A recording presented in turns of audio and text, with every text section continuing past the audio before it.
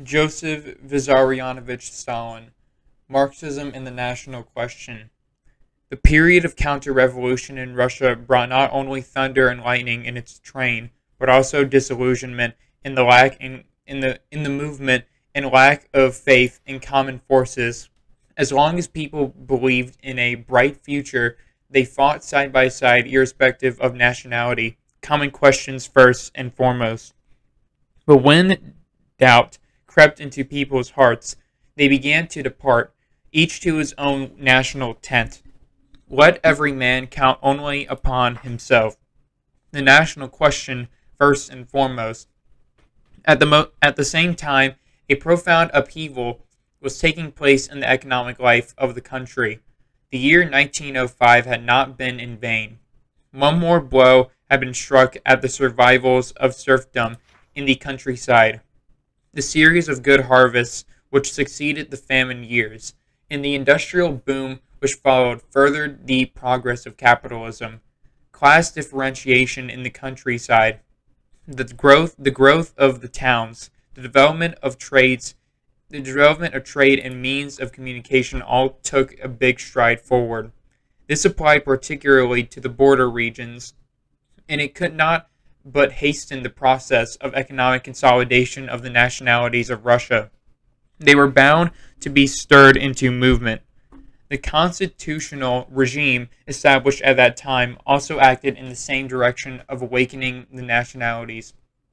The spread of newspapers and of literature generally, a certain freedom of the press and cultural institutions, an increase in the number of national theaters, and so forth, all unquestionably helped to strengthen national sentiments. The Duma, with its election campaign and political groups, gave fresh opportunities for greater activity of the nations and provided a new and wide arena for their mobilization.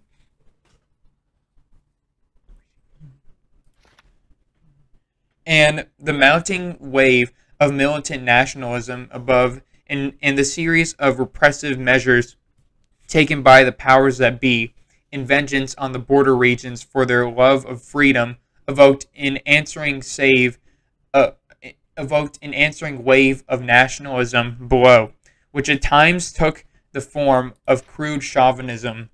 The spread of Zionism among the Jews, the increase in chauvinism in Poland, pan-Islamism among the Tatars, the spread of nationalism among the Armenians, Georgians, and Ukrainians, the general swing of the Philistine towards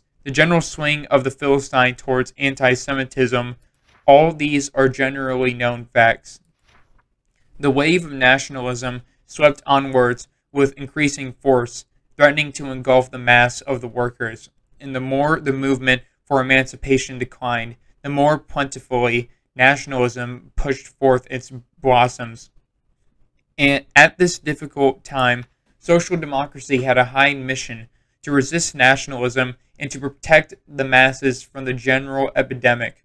For social democracy, and social democracy alone, could do this by countering nationalism with the tried weapon of internationalism, with the unity and indivisibility of the class struggle. And the more powerfully the wave of nationalism advanced, the louder had to be the call of social democracy for fraternity and unity among the proletarians of all the nationalities of Russia. And in this connection, particular firmness was demanded for the social democrats of the border regions, who came into direct contact with the nationalist movement. But not all social democrats proved equal to the task, and this applies particularly to the social democrats of the border regions. The Bund, which had previously laid stress on the common tasks, now began to give prominence to its own specific, purely nationalist aims. It went to the length of declaring observance of the Sabbath and recognition of Yiddish, a fighting issue in its election campaign. The Bund was followed by the Caucasus, one section of the Caucasian Social Democrats, which, like the rest of the Caucasian Social Democrats, had formerly rejected cultural national autonomy and are now making it an immediate demand. This is without mentioning the Conference of the Liquidators, which in a diplomatic way gave its sanction to nationalist vacillations. But from this it follows that the views of Russian social democracy on the national question are not yet clear to all social democrats. It is evident that a serious and comprehensive discussion of the national question is required. Consistent social democrats must work solidly and indefatigably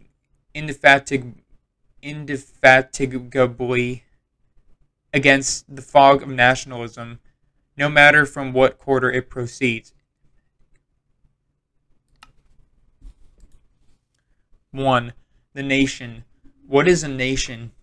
A nation is primarily a community, a definite community of people.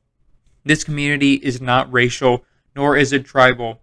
The modern Italian nation was formed from Romans, Teutons, Etruscans, Greeks, Arabs, and so forth. The French nation was formed from Gauls, Romans, Britons, Teutons, and so on. The same must be said of the British, the Germans, and others, who were formed into nations from people of diverse races and tribes. Thus, a nation is not a racial or tribal, but a historically constituted community of people. On the other hand, it is unquestionably that the great empires of Cyrus and Alexander cannot be called nations, although they came to be constituted historically and were formed out of different tribes and races. They were not nations, but casual and loosely connected conglomerations of groups, which fell apart or joined together according to the victories or defeats of this or that emperor, this or that conqueror. Thus, a nation is not a casual or ephemeral conglomeration, but a stable community of people. But not every stable community constitutes a nation. Austria and Russia are also stable communities, but nobody calls them nations. What distinguishes a national community from a state community? The fact, among others, that a national community is inconceivable without a common language, while a state need not have a common language.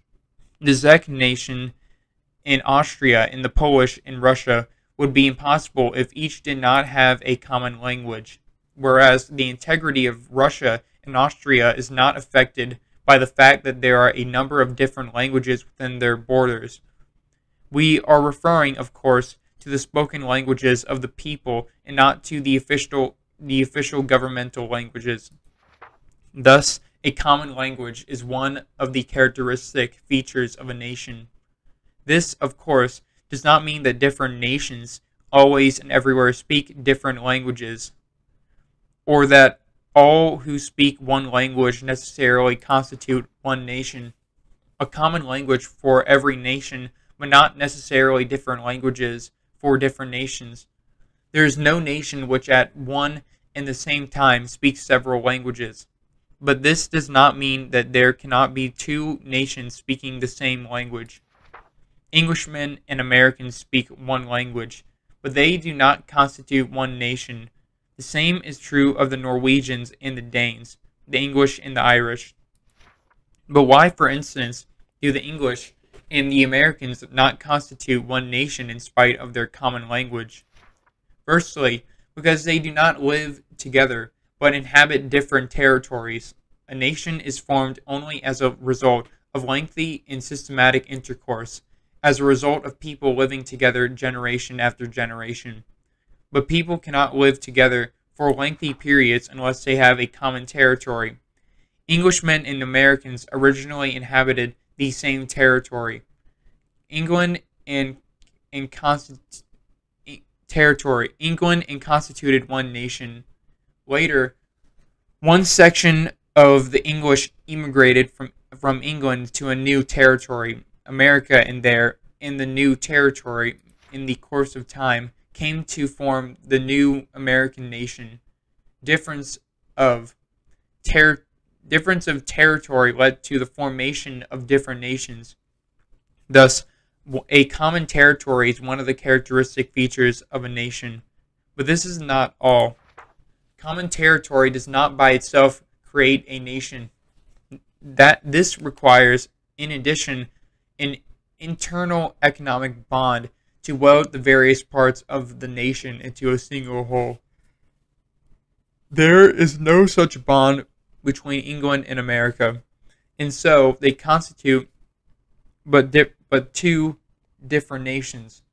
But the Americans themselves would not deserve to be called a nation were not the different parts of America bound together into an economic whole, as a result of division of labor between them, the development of means of communication, and so forth. Take the Georgians, for instance. The Georgians before the Reform inhabited a common territory and spoke one language. Nevertheless, they did not, strictly speaking, constitute one nation, for, being split up into a number of disconnected principalities, they could not share a common economic life. For centuries, they waged war against each other and pillaged each other, each inciting the Persians and Turks against the other. The ephemeral and casual union of the principalities which some successful king sometimes managed to bring about embraced at best a superficial administrative sphere, and rapidly disintegrated owing to the caprices of the princes and the indifference of the peasants. Nor could it be otherwise in economically disunited Georgia. Georgia came on the scene as a nation only in the latter half of the 19th century, when the fall of serfdom and the growth of the economic life of the country, the development of means of communication, and the rise of capitalism introduced division of labor between the various districts of Georgia, completely shattered the economic isolation of the principalities, and bound them together into a single whole. The same must be said of the other nations which have passed through the stage of feudalism and have developed capitalism. Thus, a common economic life, economic cohesion, is one of the characteristic features of a nation. But even this is not all. Apart from the foregoing, one must take into consideration the specific spiritual complexion of the people constituting a nation. Nations differ not only in their conditions of life, but also in spiritual complexion, which manifests itself in peculiarities of national culture. If England, America, and Ireland, which speak one language, nevertheless constitute three distinct nations, it is in no small measure due to the peculiar psychological makeup which they developed from generation to generation as a result of dissimilar conditions of existence. Of course, by making psychological makeup, or as it is otherwise called, national character, is something intangible for the observer, but insofar as it manifests itself in a distinctive culture common to the nation, it is something tangible and cannot be ignored. Needless to say, national character is not a thing that is fixed once and for all, but is modified by changes in the conditions of life. But since it exists at every given moment, it leaves its impress on the physiognomy of the nation. Thus, a common psychological makeup, which manifests itself in a common culture, is one of the characteristic features of a nation. We have now exhausted the characteristic features of a nation. A nation is a historically constituted, stable community of people formed on the basis of a common language, territory, economic life, and psychological makeup manifested in a common culture. It goes without saying that a nation, like every historical phenomenon, is subject to the law of change, has its history, its beginning and end. It must be emphasized that none of the above characteristics taken separately is sufficient to define a nation. More than that, it is sufficient for a single one of these characteristics to be lacking, and the nation ceases to be a nation. It is possible to conceive of people possessing a common national character who, nevertheless, cannot be said to constitute a single nation if they are economically disunited, inhabit different territories, speak different languages, and so forth. Such, for instance, are the Russian, Galician, American, Georgian, and Caucasian Highland Jews, who, in our opinion, do not constitute a single nation. It is possible to conceive of people with a common territory and economic life, who nevertheless would not constitute a single nation because they have no common language and no common national character. Such, for instance, are the Germans and Letts in the Baltic region. Finally, the Norwegians and the Danes speak one language, but they do not constitute a single nation owing to the absence of the other characteristics. It is only when all these characteristics are present together that we have a nation. It might appear that national character is not one of the characteristics, but a sole essential characteristic of a nation, and that all the other characteristics are, properly speaking, only conditions for the development of a nation, rather than its characteristics. Such, for instance, is the view held by R. Springer, and more particularly by O. Baer, who are social democratic theoreticians on the national question well known in Austria. Let us examine their theory of the nation. According to Springer, a nation is a union of similarly speaking and similarly speaking persons. A nation is a union of similarly thinking and similarly speaking persons.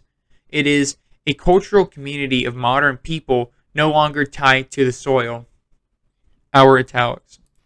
Thus, a union of similarly thinking and similarly speaking people, no matter how disconnected they may be, no matter where they live, is a nation. Blair goes even further. What is a nation? He asks. Is it a common language which makes people a nation? But the English and the Irish speak the same language without, however, being one people. The Jews have no common language and yet are a nation. What then is a nation? A nation is a relative community of character. But what is character? In this case, national character. National character is the sum total of characteristics which distinguish the people from one nationality from the people of another nationality. The complex of physical and spiritual characteristics which distinguish one nation from another. Baer knows, of course, that national character does not drop from the skies, and he therefore adds, the character of people is determined by nothing so much as by their destiny. A nation is nothing but a community with a common destiny, which in turn is determined by the conditions under which people produce their means of subsistence and distribute the products of their labor. We must arrive at the most complete, as Blair calls it, definition of a nation. A nation is an aggregate of people bounded to a community of character by a common destiny. We thus have common national character based on a common destiny, but not necessarily connected with a common territory, language, or economic life. But what in that case remains of the nation? What common nationality can there be among people who are economically disconnected, inhabit different territories, and from generation to generation speak different languages? Baer speaks of the Jews as a nation, although they have no common language. But what common destiny and national cohesion is there, for instance, between the Georgian, Daghestanian, Russian, and American Jews, who are completely separated from one another, inhabit different territories, and speak different languages? The above-mentioned Jews undoubtedly lead their economic and political life in common with the Georgians, Daghestanians, Russians, and Americans, respectively, and they live in the same cultural atmosphere as these. This is bound to leave a definite impress on the national character. If there is anything common to them left, it is their religion, their common origin, and certain relics of the national character. All this is beyond question, but how can it be seriously maintained that petrified religious rites and fading psychological relics affects the destiny of these Jews more powerfully than the living social, economic, and cultural environment that surrounds them? And it is only on this assumption that it is possible to speak of the Jews as a single nation at all. What then distinguishes Baer's nation from the mystical and self-sufficient national spirit of the spiritualists? Baer sets up an impassable barrier between the distinctive feature of nations, national character, and the conditions of their life, divorcing the one from the other. But what is national character if not a reflection of the conditions of life, a coagulation of impressions derived from environment? How can one limit the matter to national character alone, isolating and divorcing it from the soil that gave rise to it? Further, what indeed distinguished the English nation from the American nation at the end of the 18th and the beginning of the 19th centuries? When America was still known as New England? Not national character, of course, for the Americans had originated from England and had brought with them to America not only the English language, but also the English national character, which, of course, they could not lose so soon. Although, under the influence of the new conditions, they would naturally be developing their own specific character. Yet, despite their more or less common character, they at that time already constituted a nation distinct from England. Obviously, New England as a nation differed then from England as a nation, not by its specific national character, or not so much by its national character as by its environments and conditions of life, which were distinct from those of England. It is therefore clear that there is in fact no single distinguishing characteristic of a nation. There is only a sum total of characteristics, of which, when nations are compared, sometimes one characteristic, national character, sometimes another, language, or sometimes a third, territory, economic conditions, stands out in sharper relief. A nation constitutes the combination of all these characteristics taken together.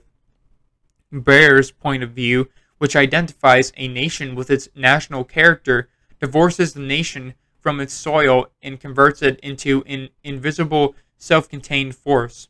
The result is not a living and active nation, but something mystical, intangible, and supernatural. For I repeat, what sort of nation, for instance, is a Jewish nation which consists of Georgian, Dagestanian, Russian, American, and other Jews, the members of which do not understand each other, since they speak different languages, inhabit different parts of the globe, will never see each other, and will never act together, whether in time of peace or in time of war? No, it is not for such paper nations that social democracy draws up its national program. It can reckon only with real nations, which act and move, and therefore insists on being reckoned with. Baer is obviously confusing nation, which is a historical category, with tribe, which is an ethnographical category. However, Baer himself apparently feels the weakness of his position. While in the beginning of his book he definitely declares the Jews to be a nation, he corrects himself at the end of the book and states that, in general, capitalist society makes it impossible for them, the Jews, to continue as a nation by causing them to assimilate with other nations. The reason, it appears, is that the Jews have no closed territory of settlement, whereas the Czechs, for instance, have such a territory and, according to Baer, will survive as a nation. In short, the reason lies in the absence of a territory. By arguing thus, Baer wanted to prove that the Jewish workers cannot demand national autonomy, but he thereby inadvertently refuted his own theory, which denies that a common territory is one of the characteristics of a nation. But Baer goes further. In the beginning of his book, he definitely declares that the Jews have no common language and yet are a nation, but hardly has he reached page 130 then he effects a change of front and just as definitely declares that unquestionably no nation is possible without a common language. Baer wanted to prove that language is the most important instrument of human intercourse, but at the same time, he inadvertently proved something he did not mean to prove, namely, the unsoundness of his own theory of nations, which denies the significance of a common language. Thus, this theory, stitched together by idealistic threads, refutes itself. 2. The national movement. A nation is not merely a historical category, but a historical category belonging to a definite epoch, the epoch of rising capitalism. The process of elimination of feudalism and development of capitalism is at the same time a process of the constitution of people into nations. Such, for instance, was the case in Western Europe. The British, French, Germans, Italians, and others were formed into nations at the time of the victorious advance of capitalism and its triumph over feudal disunity. But the formation of nations in those instances at the same time signified their conversion into independent national states. The British, French, and other nations are at the same time British, etc. states. Ireland, which did not participate in this process, does not alter the general picture. Matters proceeded somewhat differently in Eastern Europe, whereas in the West nations developed into states. In the East, multinational states were formed, states consisting of several nationalities, such are Austria, Hungary, and Russia. In Austria, the Germans proved to be politically the most developed, and they took it upon themselves to unite the Austrian nationalities into a state. In Hungary, the most adapted for state organization were the Magyars, the core of the Hungarian nationalities, and it was they who united Hungary. In Russia, the uniting of the nationalities was undertaken by the Great Russians, who were headed by a historically formed, powerful, and well-organized aristocratic military bureaucracy. That was how matters proceeded in the East. This special method of formation of states could take place only where feudalism had not yet been eliminated, where capitalism was feebly developed, where the nationalities which had been forced into the background had not yet been able to consolidate themselves economically into integral nations. But capitalism also began to develop in the eastern states. Trade and means of communication were developing. Large towns were springing up. The nations were becoming economically consolidated. Capitalism erupting into the tranquil life of the nationalities which had been pushed into the background was arousing them and stirring them into action. The development of the press and the theater, the activity of the Reichsrat, Austria, and of the Duma, Russia, were helping to strengthen national sentiments. The intelligentsia that had arisen was being imbued with the national idea and was acting in the same direction. But the nations which had been pushed into the background and had now awakened to independent life could no longer form themselves into independent national states. They encountered on their path the very powerful resistance of the ruling strata of the dominant nations, which had long ago assumed the control of the state. They were too late. In this way, the Czechs, Poles, etc., formed themselves into nations in Austria, the Croats, etc., in Hungary, the Lets, Lithuanians, Ukrainians, Georgians, Armenians, etc., in Russia. What had been an exception in Western Europe, Ireland, became the rule in the East. In the West, Ireland responded to its exceptional position by a national movement. In the East, the awakened nationalities were bound to respond in the same fashion. Thus arose the circumstances which impelled the young nations of Eastern Europe onto the path of struggle. The struggle began and flared up, to be sure, not between nations as a whole, but between the ruling classes of the dominant nations and of those that had been pushed into the background. The struggle is usually conducted by the urban petty bourgeoisie of the oppressed nation against the big bourgeoisie of the dominant nation, Czechs and Germans, or by the rural bourgeoisie of the oppressed nation against the landlords of the dominant nation, Ukrainians in Poland, or by the whole national bourgeoisie of the oppressed nations against the ruling nobility of the dominant nation, Poland, Lithuania, and the Ukraine and Russia.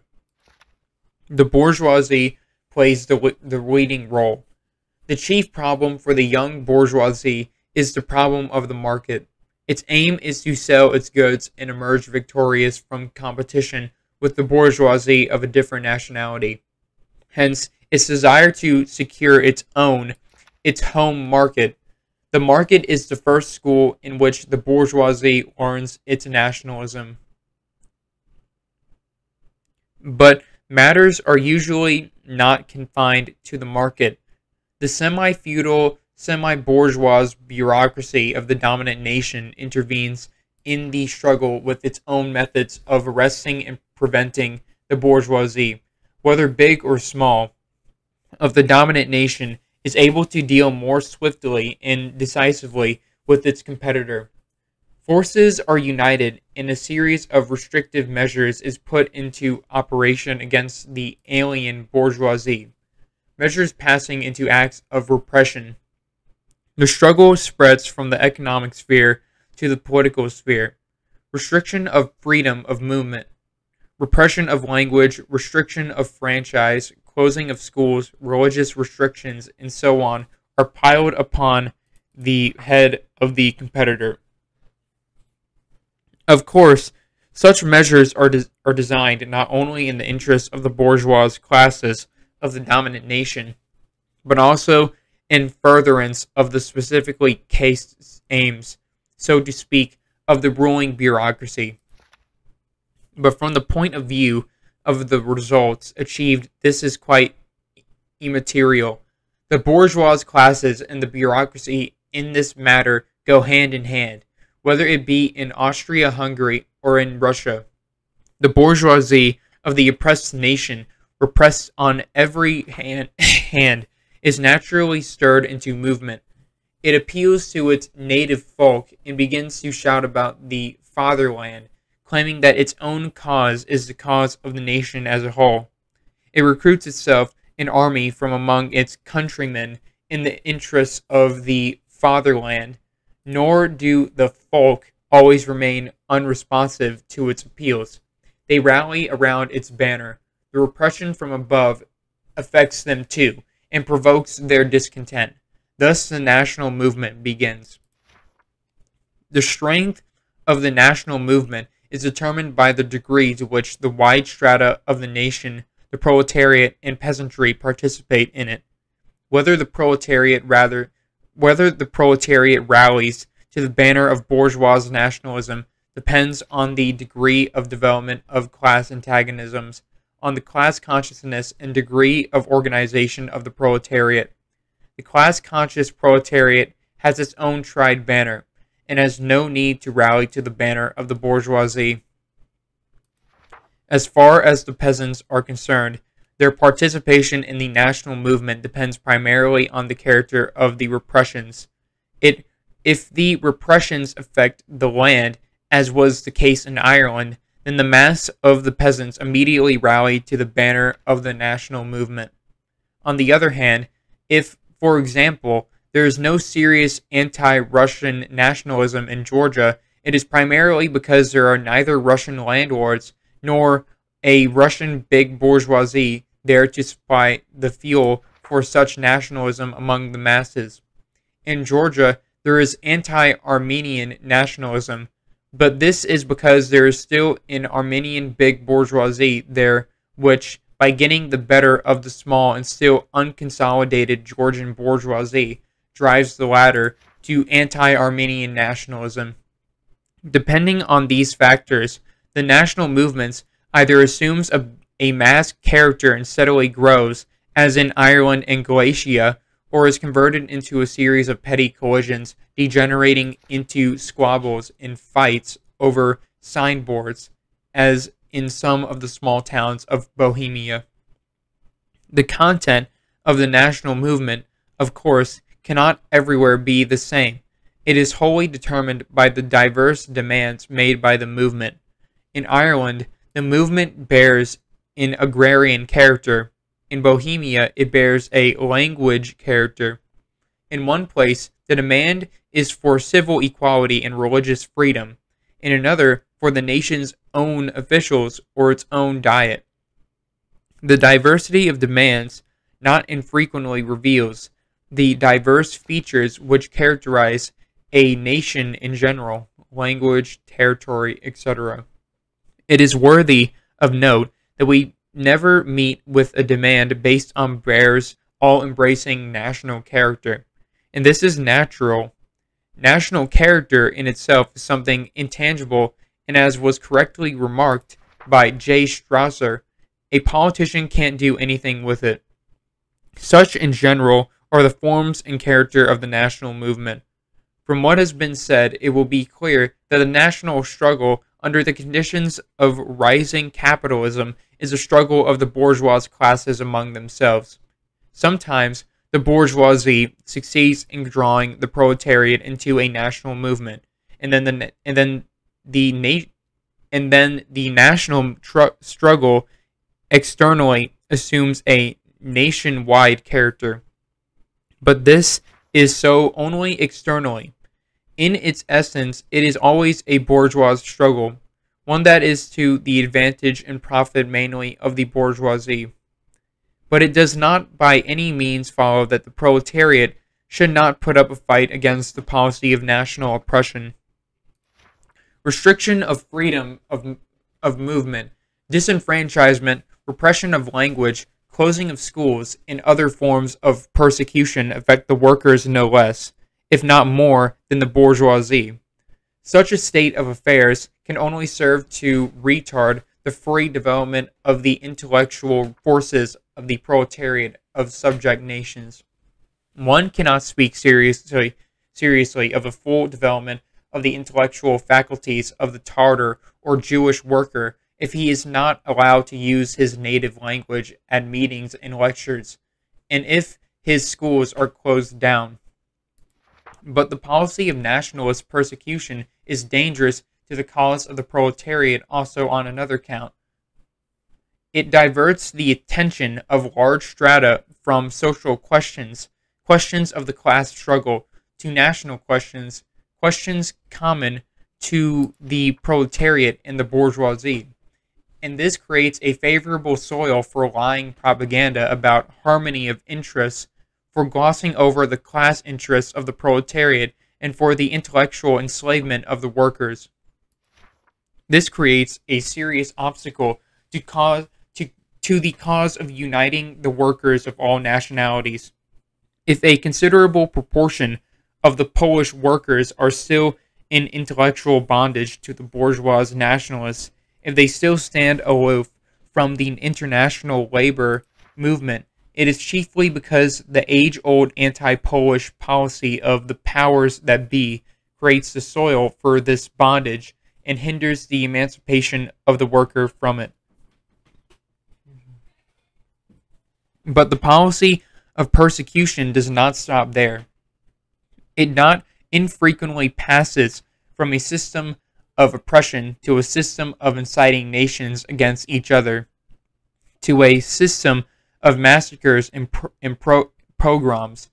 Of course, the latter system is not everywhere and always possible, but where it is possible in the absence of elementary civil rights, it frequently assumes horrifying proportions and threatens to drown the cause of unity of the workers in blood and tears. The Caucasus and South Russia furnish numerous examples. Divide and rule. Such is the purpose of the policy of incitement. And where such a policy succeeds, it is a tremendous evil for the proletariat and a serious obstacle to the cause of uniting the workers of all the nationalities in the state. But the workers are interested in the complete amalgamation of all their fellow workers into a single international army, in their speedy and final emancipation from intellectual bondage to the bourgeoisie, and in the full and free development of the intellectual forces of their brothers, whatever nation they may belong to.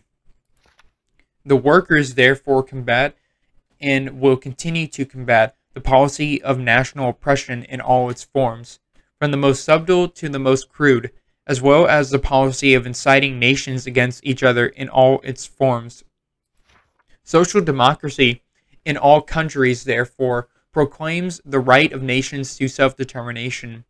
The right of self-determination means that only the nation itself has the right to determine its destiny, that no one has the right forcibly to interfere in the life of a nation, to destroy its schools and other institutions, to violate its habits and customs, to repress its language or curtail its rights. This, of course, does not mean that social democracy will support every custom and institution of a nation. While combating the coercion of any nation, it will uphold only the right of the nation itself to determine its own destiny, at the same time agitating against harmful customs and institutions of that nation in order to enable the toiling strata of the nation to emancipate themselves from them. The right of self-determination means that a nation may arrange its life in the way it wishes. It has the right to arrange its life on the basis of autonomy. It has the right to enter into federal relations with other nations. It has the right to complete secession. Nations are sovereign, and all nations have equal rights. This, of course, does not mean that social democracy will support every demand of a nation. A nation has the right even to return to the old order of things, but this does not mean that social democracy will subscribe to such a decision if taken by some institution of a particular nation. The obligations of social democracy, which defends the interests of the proletariat, and the rights of a nation, which consists of various classes, are two different things. In fighting for the right of nations to self-determination, the aim of social democracy is to put an end to the policy of national oppression, to render it impossible, and thereby to remove the grounds of strife between nations, to take the edge off that strife and reduce it to a minimum.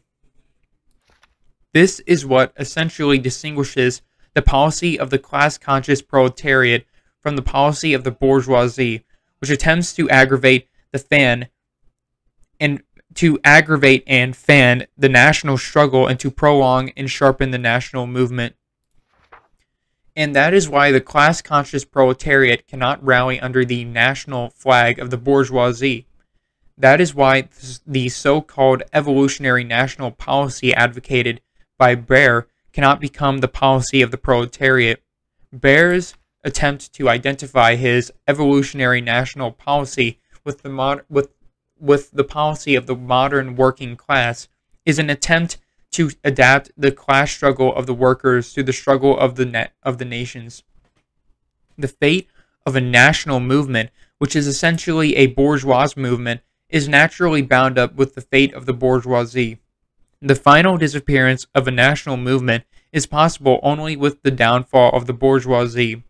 Only under the reign of socialism can peace be fully established. Even within the framework of capitalism, it is possible to reduce the national struggle to a minimum, to undermine it at the root, to render it as harmless as possible to the proletariat. This is borne out, for example, by Switzerland and America. It requires that the country should be democratized and the nations be given the opportunity of free development. 3. Presentation of the question. A nation has the right freely to determine its own destiny. It has the right to arrange its life as it sees fit, without, of course, trampling on the rights of other nations. That is beyond dispute. But how exactly should it arrange its own life? What forms should its future constitution take if the interests of the majority of the nation and, above all, of the proletariat are to be borne in mind? A nation has the right to arrange its life on autonomous lines. It even has the right to secede, but this does not mean that it should do so under all circumstances. That autonomy or separation will everywhere and always be advantageous for a nation, i.e., for its majority, i.e., for the toiling strata. The Transcaucasian Tartars as a nation may assemble, let us say, in their diet and succumbing to the influence of their beys and mullahs, decide to restore the old order of things and to secede from the state. According to the meaning of the clause of self-determination, they are fully entitled to do so. But will this be in the interest of the toiling strata of the Tartar nation? Can social democracy look on indifferently when the beys and mullahs assume the leadership of the masses in the solution of the national question? Should not social democracy interfere in the matter and influence the will of the nation in a definite way? Should it not come forward with a definite plan for the solution of the question, a plan which would be most advantageous for the Tartar masses? But what solution would be most compatible with the interests of the toiling masses, autonomy, federation, or separation? All these are problems, the solution of which will depend on the concrete historical conditions in which the given nation finds itself. More than that, conditions, like everything else, change, and a decision which is correct at one particular time may prove to be entirely unsuitable at another. In the middle of the 19th century, Marx was in favor of the secession of Russian Poland, and he was right, for it was then a question of emancipation. It was a question of emancipating a higher culture from a lower culture that was destroying it. And the question at that time was not only a theoretical one, an academic question, but a practical one, a question of actual reality. At the end of the 19th century, the Polish Marxists were already declaring against the secession of Poland, and they too were right, for during the 50 years that had elapsed, profound changes had taken place, bringing Russia and Poland closer economically and culturally. Moreover, during that period, the question of secession had been converted from a practical matter into a matter of academic dispute, which excited nobody except perhaps intellectuals abroad. This, of course, by no means precludes the possibility that certain internal and external conditions may arise in which the question of the secession of Poland may again come on the order of the day. The solution of the national question is possible only in connection with the historical conditions taken in their development. The economic, political, and cultural conditions of a given nation constitute the only key to the question how a particular nation ought to arrange its life and what forms its future constitution ought to take. It is possible that a specific solution of the question will be required for each nation. If the dialectical approach to a question is required anywhere, it is required here, in the national question. In view of this, we must declare our decided opposition to a certain very widespread but a very summary manner of solving the national question, which owes its inception to the Bund. We have in mind the easy method of referring to Austrian and South Slav social democracy, which has supposedly already solved the national question, in whose solution the Russian social democrats should simply borrow. It is assumed that whatever, say, is right for Austria is also right for Russia. The most important and decisive factor is lost sight of here, namely, the concrete historical conditions in Russia as a whole and in the life of each of the nations inhabiting Russia in particular. Listen, for example, to what the well-known Bundyist V. Kozovsky says. When at the Fourth Congress of the Bund, the principles of the question, i.e. the national question, JST, were discussed, the proposal made by one of the members of the Congress to settle the question in the spirit of the resolution of the South Slav Social Democratic Party met with general approval. And the result was that the Congress unanimously adopted national autonomy. And that was all. No analysis of the actual conditions in Russia. No investigation of the condition of the Jews in Russia. They first borrowed the solution of the South Slav Social Democratic Party. Then they approved it. And finally, they unanimously adopted it. This is the way the Bundyists present and solve the national question in Russia. As a matter of fact, Austria and Russia represent entirely different conditions. This explains why the Social Democrats in Austria, when they adopted their national program at Brunn 1899, in the spirit of the resolution of the South Slav Social Democratic Party, with certain insignificant amendments, it is true, approached the question in an entirely non-Russian way, so to speak, and, of course, solved it in a non-Russian way. First, as to the presentation of the question, how is the question presented by the Austrian theoreticians of cultural national autonomy, the interpreters of the Brunn national program, and the resolution of the South Slav Social Democratic Party, Springer and Baer? Whether a multinational state is possible, says Springer, and whether in particular the Austrian nationalities are obliged to form a single political entity is a question we shall not answer here, but shall assume to be settled. For anyone who will not concede this possibility and necessity, our investigation will, of course, be purposeless. Our theme is as follows. Inasmuch as these nations are obliged to live together, what legal forms will enable them to live together in the best possible way? Thus, the starting point is the state integrity of Austria. Baer says the same thing. We therefore start from the assumption that the Austrian nations will remain in the same state union in which they exist at present and inquire how the nations within this union will arrange their relations among themselves into the state. Here again, the first thing is the integrity of Austria. Can Russian social democracy present the question in this way? No, it cannot. And it cannot because from the very outset it holds the view of the right of nations to self-determination, by virtue of which a nation has the right of secession. Even the Bundyist Goldblatt admitted at the Second Congress of Russian Social Democracy that the latter could not abandon the standpoint of self-determination. Here is what Goldblatt said on that occasion. Nothing can be said against the right of self-determination. If any nation is striving for independence, we must not oppose it.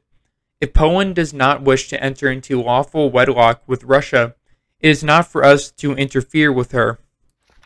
All this is true, but it follows that the starting points of the Austrian and Russian Social Democrats, far from being identical, are diametrically opposite. After this, can there be any question of borrowing the national program of the Austrians? Furthermore, the Austrians hope to achieve the freedom of nationalities by means of petty reforms, by slow steps, while they propose cultural national autonomy as a practical measure. They do not count on any radical change, on a democratic movement for liberation, which they do not even contemplate. The Russian Marxists, on the other hand, associate the freedom of nationalities with a probable radical change, with a democratic movement for liberation, having no grounds for counting on reforms. And this essentially alters matters in regard to the probable fate of the nations of Russia. Of course, says Baer, there is little probability that national autonomy will be the result of a great decision, of a bold action. Austria will develop towards national autonomy step by step, by a slow process of development, in the course of a severe struggle, as a consequence of which legislation and administration will be in a state of chronic paralysis. The new constitution will not be created by a great legislative act, but by a multitude of separate enactments for individual provinces and individual communities. Springer says the same thing. I am very well aware, he writes, that institutions of this kind, i.e. organs of national autonomy, are not created in a single year or a single decade. The reorganization of the Prussian administration alone took considerable time. It took the Prussians 2 decades finally to establish their basic administrative institutions. Let nobody think that I harbor any illusions as to the time required and the difficulties to be overcome in Austria. All this is very definite, but can the Russian Marxists avoid associating the national question with bold actions? Can they count on partial reforms, on a multitude of separate enactments, as a means for achieving the freedom of nationalities? But if they cannot and must not do so, is it not clear that the methods of struggle of the Austrians and the Russians and their prospects must be entirely different? How in such a state of affairs can they confine themselves to the one-sided milk and water cultural national autonomy of the Austrians? One or the other, either those who are in favor of borrowing do not count on bold actions in Russia, or they do count on such actions but know not what they do. Finally, the immediate tasks facing Russia and Austria are entirely different and consequently dictate different methods of solving the national question. In Austria, parliamentarism prevails, and under present conditions, no development in Austria is possible without parliament. But parliamentary life and legislation in Austria are frequently brought to a complete standstill by severe conflicts between the national parties. That explains the chronic political crisis from which Austria has for a long time been suffering. Hence, in Austria, the national question is the very hub of political life. It is the vital question. It is therefore not surprising that the Austrian social democratic politicians should first of all try in one way or another to find a solution for the national conflicts, of course on the basis of the existing parliamentary system by parliamentary methods. Not so with Russia. In the first place, in Russia, there is no parliament, thank God. In the second place, and this is the main point, the hub of the political life of Russia is not the national but the agrarian question. Consequently, the fate of the Russian problem, and accordingly the liberation of the nations too, is bound up in Russia with the solution of the agrarian question, i.e. with the destruction of the relics of feudalism, i.e. with the democratization of the country. That explains why in Russia the national question is not an independent and decisive one, but a part of the general and more important question of the emancipation of the country. The baronies of the Austrian parliament, writes Springer, is due precisely to the fact that every reform gives rise to antagonisms within the national parties which may affect their unity. The leaders of the parties, therefore, avoid everything that smacks of reform. Progress in Austria is generally conceivable only if the nations are granted indefeasible legal rights which will relieve them of the necessity of constantly maintaining national militant groups in parliament, and will enable them to turn their attention to the solution of economic and social problems. Baer says the same thing. National peace is indispensable, first of all, for the state. The state cannot permit legislation to be brought to a standstill by the very stupid question of language or by every quarrel between excited people on a linguistic frontier or over every new school.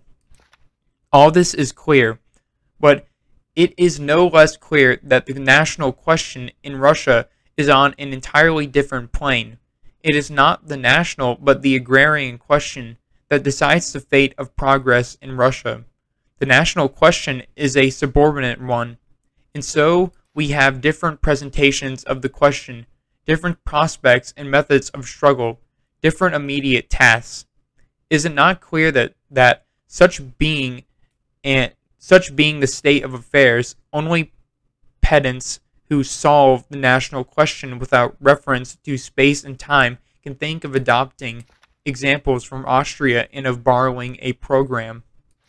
To repeat, the concrete historical conditions as the starting point and the dialectical presentation of the question as the only correct way of presenting it, such is the key to solving the national question.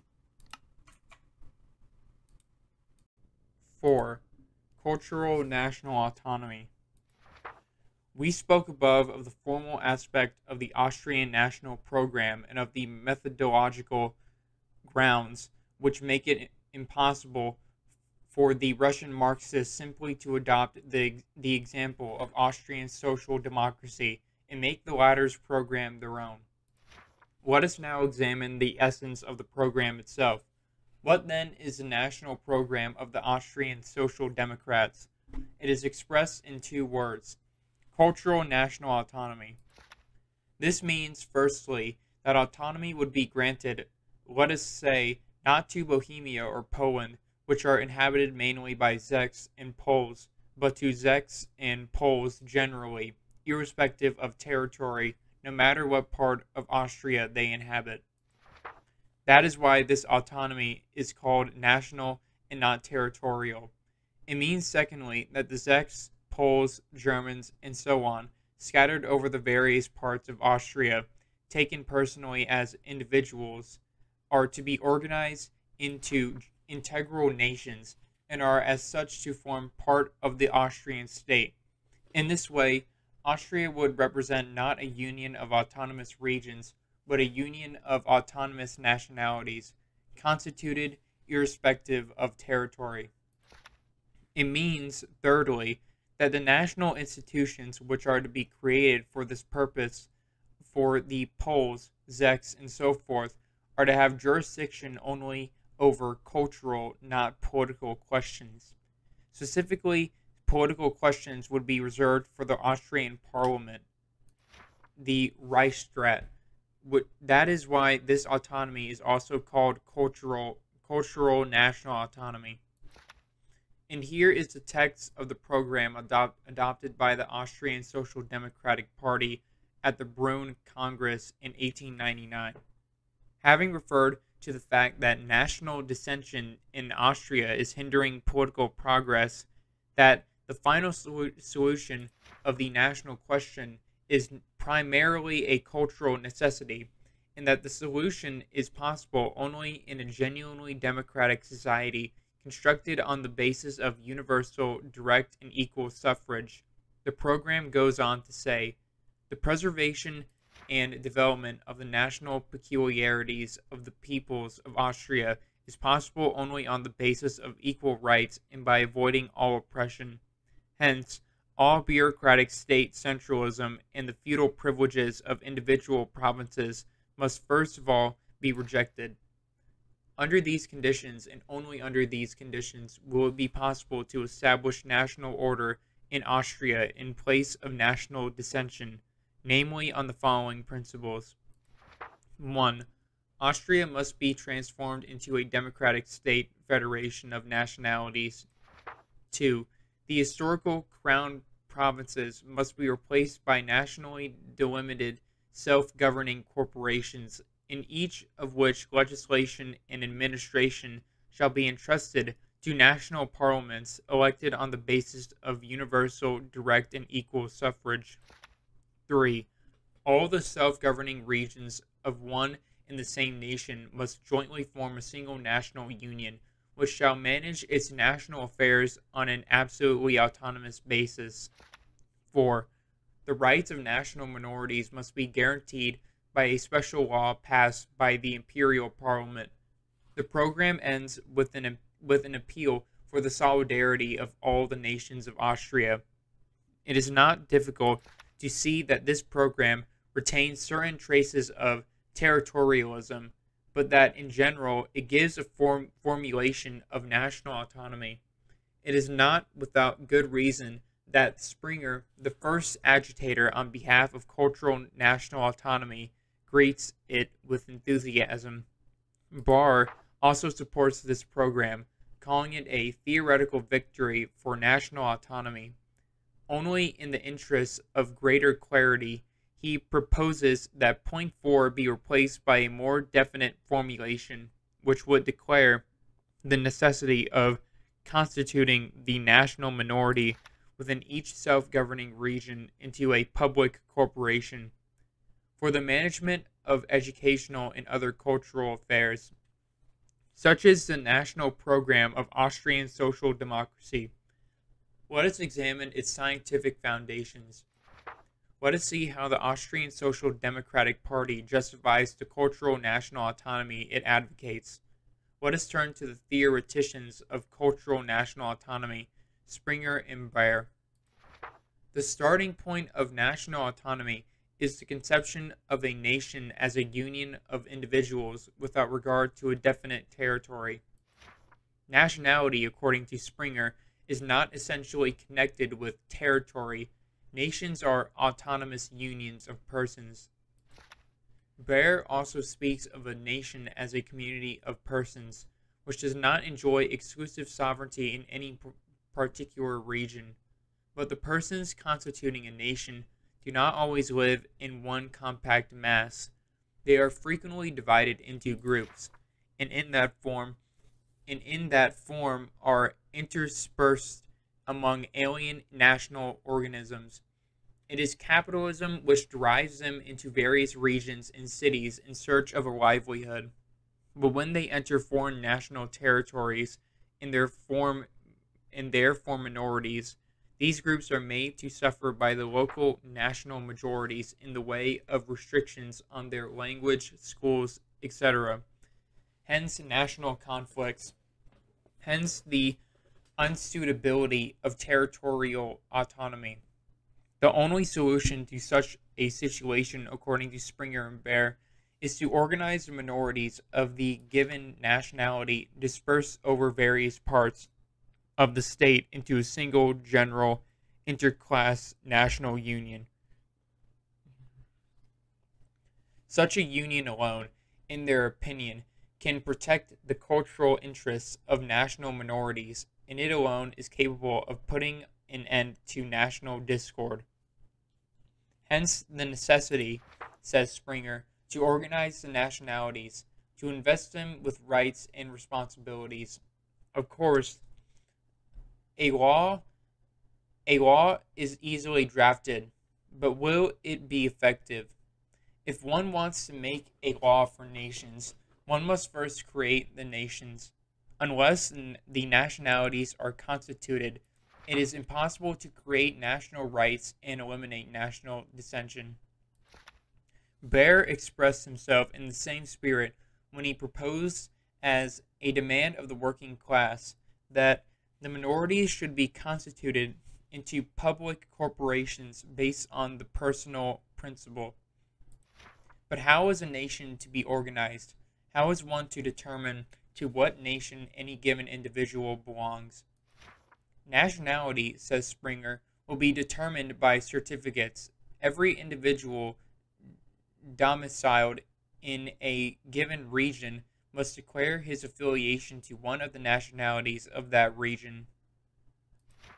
The personal principle, says Baer, presumes that the population will be divided into nationalities. On the basis of the free declaration of the adult citizens, national registers must be drawn up.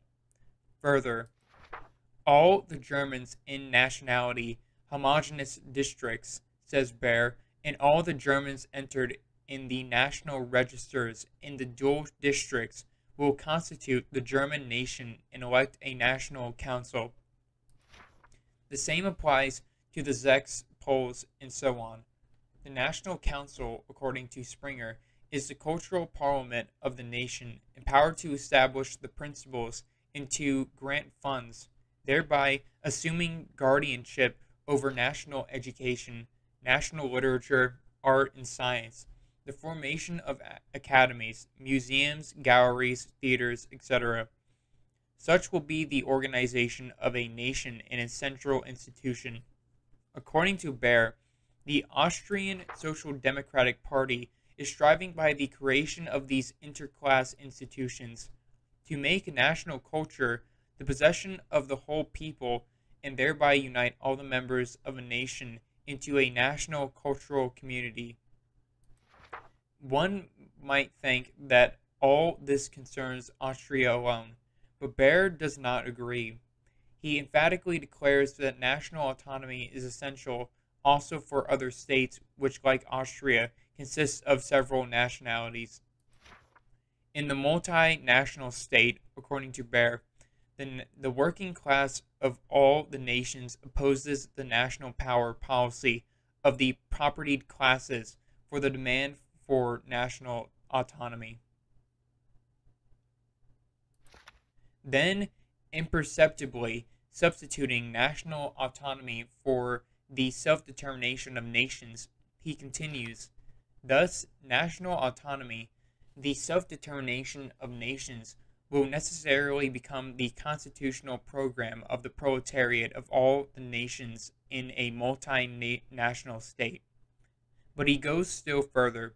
He profoundly believes that the interclass national unions constituted by him and Springer will serve as a sort of prototype of the future socialist society, for he knows that the socialist system of society will divide humanity into nationally delimited communities, that under socialism there will take place a grouping of humanity into autonomous national communities, that thus socialist society will undoubtedly present a checkered picture of national unions of persons and territorial corporations, and that, accordingly, the socialist principle of nationality is a higher synthesis of the national principle and national autonomy.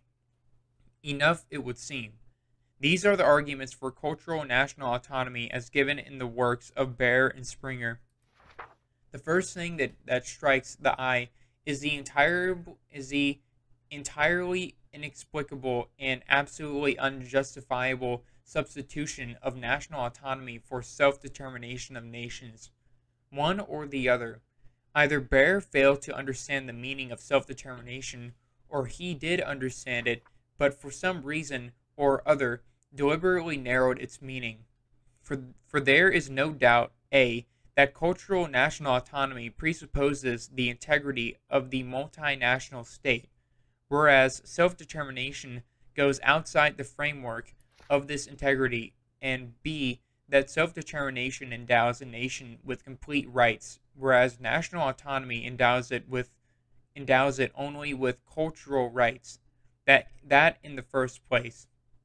In the second place, a combination of internal and external conditions is fully possible at some future time, by virtue of which one or another of the nationalities may decide to secede from a multinational state.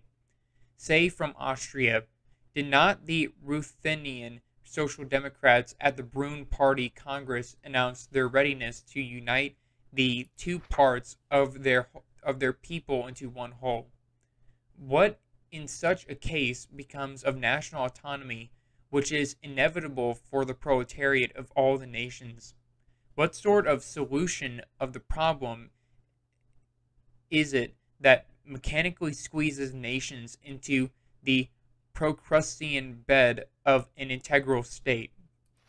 Further, national autonomy is contrary to the whole course of development of nations. It calls for the organization of nations, but can they be artificially welded together if economic development tears whole groups from them and disperses these groups over various regions, there is no doubt that in the early stages of capitalism, nations become welded together. But there is also no doubt that in the higher stages of capitalism, a process of dispersion of nations sets in, a process whereby a whole number of groups separate off from the nations, going off in search of a livelihood, and subsequently settling permanently in other regions of the state. In the course of this these settlers lose their old connections and acquire new ones in their new domicile, and from generation to generation acquire new habits and new tastes, and possibly a new language. The question arises, is it possible to unite into a single national union groups that have grown so distinct? Where are the magic links to unite what cannot be united? Is it conceivable that, for instance, the Germans of the Baltic provinces and the Germans of Transcaucasia can be united into a single nation? But if it is not conceivable and not possible, wherein does national autonomy differ from the utopia of the old nationalists who endeavored to turn back the wheel of history? But the unity of a nation diminishes not only as a result of migration, it diminishes also from internal causes, owing to the growing acuteness of the class struggle. In the early stages of capitalism, one can still speak of a common culture of the proletariat and the bourgeoisie. But as large-scale industry develops and the class struggle becomes more and more acute, this common culture begins to melt away. One cannot seriously speak of the common culture of a nation when employers and workers of one and the same nation cease to understand each other. What common destiny can there be when the bourgeoisie thirsts for war and the proletariat declares war on war? Can a single interclass national union be formed from such opposed elements? And after this, can one speak of the union of all the members of the nation into a national cultural community? Is it not obvious that national autonomy is contrary to the whole course of the class struggle? But let us assume for a moment that the slogan, organize the nation, is practicable. One might understand bourgeois nationalist parliamentarians endeavoring to organize a nation for the purpose of securing additional votes. But since when have social democrats begun to occupy themselves with organizing nations, constituting nations, creating nations? What sort of social democrats are they who, in the epoch of extreme intensification of the class struggle, organize interclass national unions? Until now, the Austrian, as well as every other social democratic party, had one task before it, namely to organize the proletariat. That task has apparently become antiquated. Springer and Baer are now setting a new task, a more absorbing task, namely to organize a nation. However, logic has its obligations. He who adopts national autonomy must also adopt this new task. But to adopt the latter means to abandon the class position and to take the path of nationalism.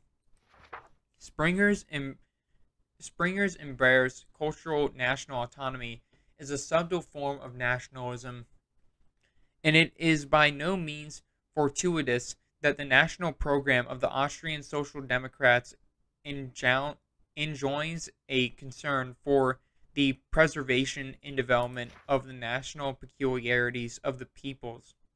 Just think, to preserve such national peculiarities of the Transcaucasian Tatars as self-flagellation at the festival of Shaksi Voxy, or to develop such national peculiarities of the Georgians as the vendetta. A demand of this character is in place in an outright bourgeois nationalist program, and if it appears in the program of the Austrian Social Democrats, it is because national autonomy tolerates such demands. It does not contradict them.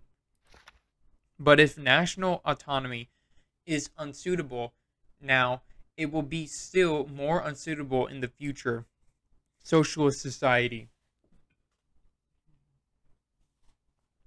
Baer's prophecy regarding the division of humanity into nationally delimited communities is refuted by the whole course of development of modern human society.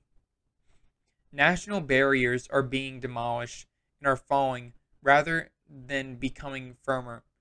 As early as the 40s, Marx declared that national differences and antagonisms between peoples are daily more and more vanishing, and that the supremacy of the proletariat will cause them to vanish still faster.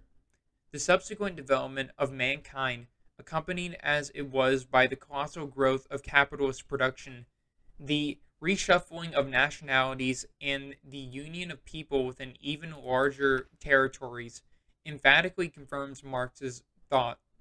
Baer's desire to represent socialist society as a checkered picture of national unions of persons and territorial corporations is a timid attempt to substitute for Marx's conception of socialism a revised version of Bakunin's conception. The history of socialism proves that every such attempt contains the elements of inevitable failure. There is no need to mention the kind of socialist principle of nationality glorified by Baer, which, in our opinion, substitutes for the socialist principle of the class struggle the bourgeois principle of nationality. If national autonomy is based on such a dubious principle, it must be admitted that it can only cause harm to the working class movement. True, such nationalism is not so transparent, for it is skillfully masked by socialist phrases, but it is all the more harmful to the proletariat for that reason. We can always cope with open nationalism, for it can easily be discerned. It is much more difficult to combat nationalism when it is masked and unrecognizable beneath its mask. Protected by the armor of socialism, it is less vulnerable and more tenacious. Implanted among the workers, it poisons the atmosphere and spreads harmful ideas of mutual distrust and segregation among the workers of different nationalities. But this does not exhaust the harm caused by national autonomy. It prepares the ground not only for the segregation of nations, but also for breaking up the united labor movement. The idea of national autonomy creates the psychological conditions for the division of the United Workers' Party into separate parties built on national lines. The breakup of the party is followed by the breakup of the trade unions, and complete segregation is the result. In this way, the united class movement is broken up into separate national revuets. Austria, the home of national autonomy, provides the most deplorable examples of this. As early as 1897, the Wimberg Party Congress, the once united Austrian Social Democratic Party, began to break up into separate parties. The breakup became still more marked after the Brune Party Congress, 1899, which adopted national autonomy. Matters have finally come to such a pass that in place of a united international party, there are now 6 national parties, of which the Czech Social Democratic Party will not even have anything to do with the German Social Democratic Party. But with the parties are associated the trade unions. In Austria, both in the parties and in the trade unions, the main brunt of the work is borne by the same social democratic workers. There was therefore reason to fear that separatism in the party would lead to separatism in the trade unions, and that the trade unions would also break up. That, in fact, is what happened. The trade unions have also divided according to nationality. Now things frequently go so far that the Czech workers will even break a strike of German workers, or will unite at municipal elections with the Czech bourgeois against the German workers.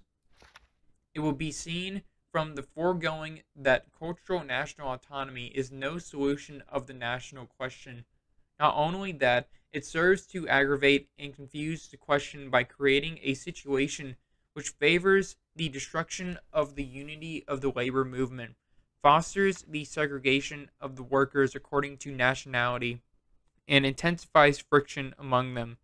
Such is the harvest of national autonomy. 5. The Bund, its nationalism, its separatism. We said above that Baer, while granting the necessity of national autonomy for the Czechs, Poles, and so on, nevertheless opposes similar autonomy for the Jews. In answer to the question, should the working class demand autonomy for the Jewish people, Baer says that national autonomy cannot be demanded by the Jewish workers. According to Baer, the reason is that capitalist society makes it impossible for them, the Jews, to continue as a nation. In brief, the Jewish nation is coming to an end, and hence there is nobody to demand national autonomy for. The Jews are being assimilated. This view of the fate of the Jews as a nation is not a new one.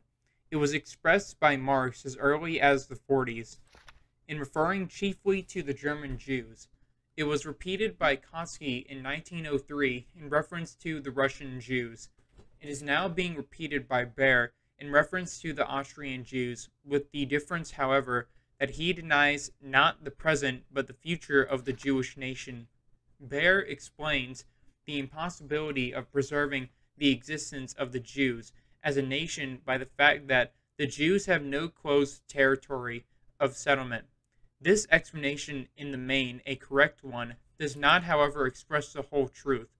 The fact of the matter is primarily that among the Jews there is no large and stable stratum connected with the land, which would naturally rivet the nation together, serving not only as its framework, but also as a national market.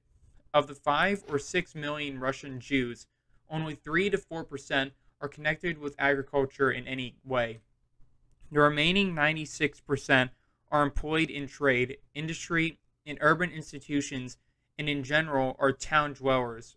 Moreover, they are spread all over Russia and do not constitute a majority in a single gubernia.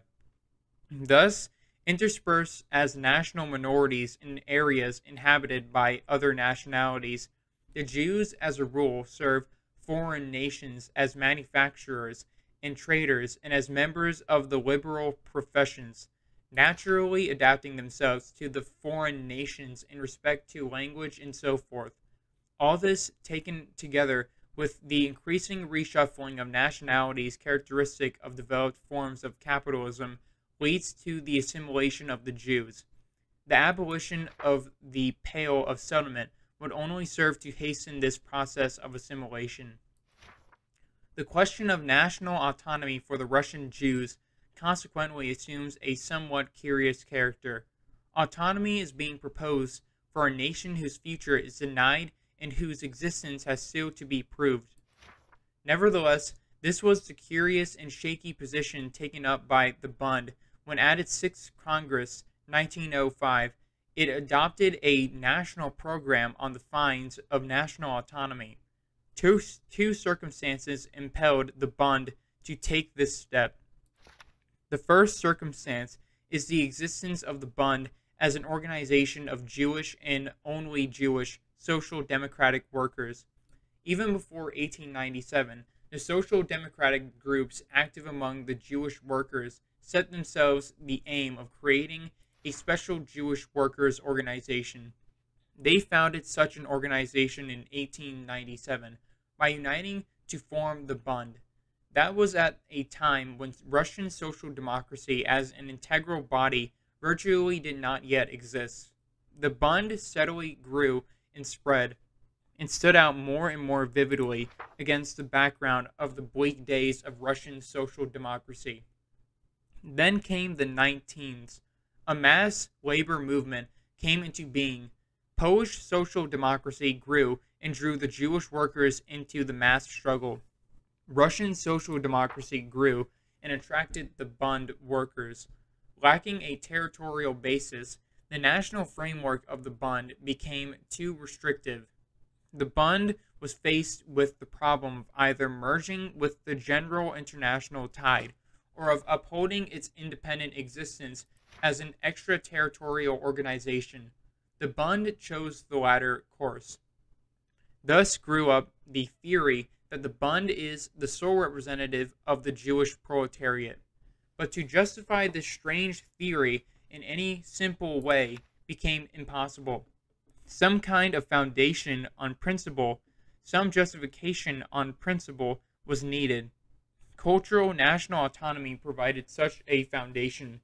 The Bund seized upon it, borrowing it from the Austrian Social Democrats. If the Austrians had not had such a program, the Bund would have invented it in order to justify its independent existence on principle. Thus, after a timid attempt in 1901, the Fourth Congress, the Bund definitely adopted a national program in 1905, the Sixth Congress. The second circumstance is the peculiar position of the Jews as separate national minorities within compact majorities of other nationalities in integral regions. We have already said that this position is undermining the existence of the Jews as a nation and puts them on the road to assimilation. But this is an objective process. Subjectively, in the minds of the Jews, it provokes a reaction and gives rise to the demand for a guarantee of the rights of a national minority, for a guarantee against assimilation, preaching as it does the vitality of the Jewish nationality. The Bund cannot avoid being in favor of a guarantee, and having taken up this position, it cannot but accept national autonomy. For if the Bund could seize upon any autonomy at all, it could only be national autonomy, i.e., cultural national autonomy. There could be no question of territorial political autonomy for the Jews, since the Jews have no definite integral territory. It is noteworthy that the Bund from the outset stressed the character of national autonomy as a guarantee of the rights of national minorities, as a guarantee of the free development of nations. Nor was it fortuitous that the representative of the Bund at the Second Congress of the Russian Social Democratic Party, Goldblatt, defined national autonomy as institutions which guarantee them, i.e., nations, complete freedom of cultural development. A similar proposal was made by supporters of the ideas of the Bund to the Social Democratic group in the Fourth Duma. In this way, the Bund adopted the curious position of national autonomy for the Jews. We have examined above national autonomy in general. The examination showed that national autonomy leads to nationalism. We shall see later that the Bund has arrived at the same endpoint. But the Bund also regards national autonomy from a special aspect, namely, from the aspect of guarantees of the rights of national minorities. Let us also examine the question from this special aspect. It is all the more necessary since the problem of national minorities, and not of the Jewish minorities alone, is one of serious moment for social democracy. And so, it is a question of institutions which guarantee nations complete freedom of cultural development. But what are these institutions which guarantee, etc.? They are primarily the National Council of Springer and Bear, something in the nature of a Diet for Cultural Affairs. But can these institutions guarantee a nation complete freedom of cultural development. Can a diet for cultural affairs guarantee a nation against nationalist persecution? The Bund believes it can, but history proves the contrary. At one time, a diet existed in Russian Poland.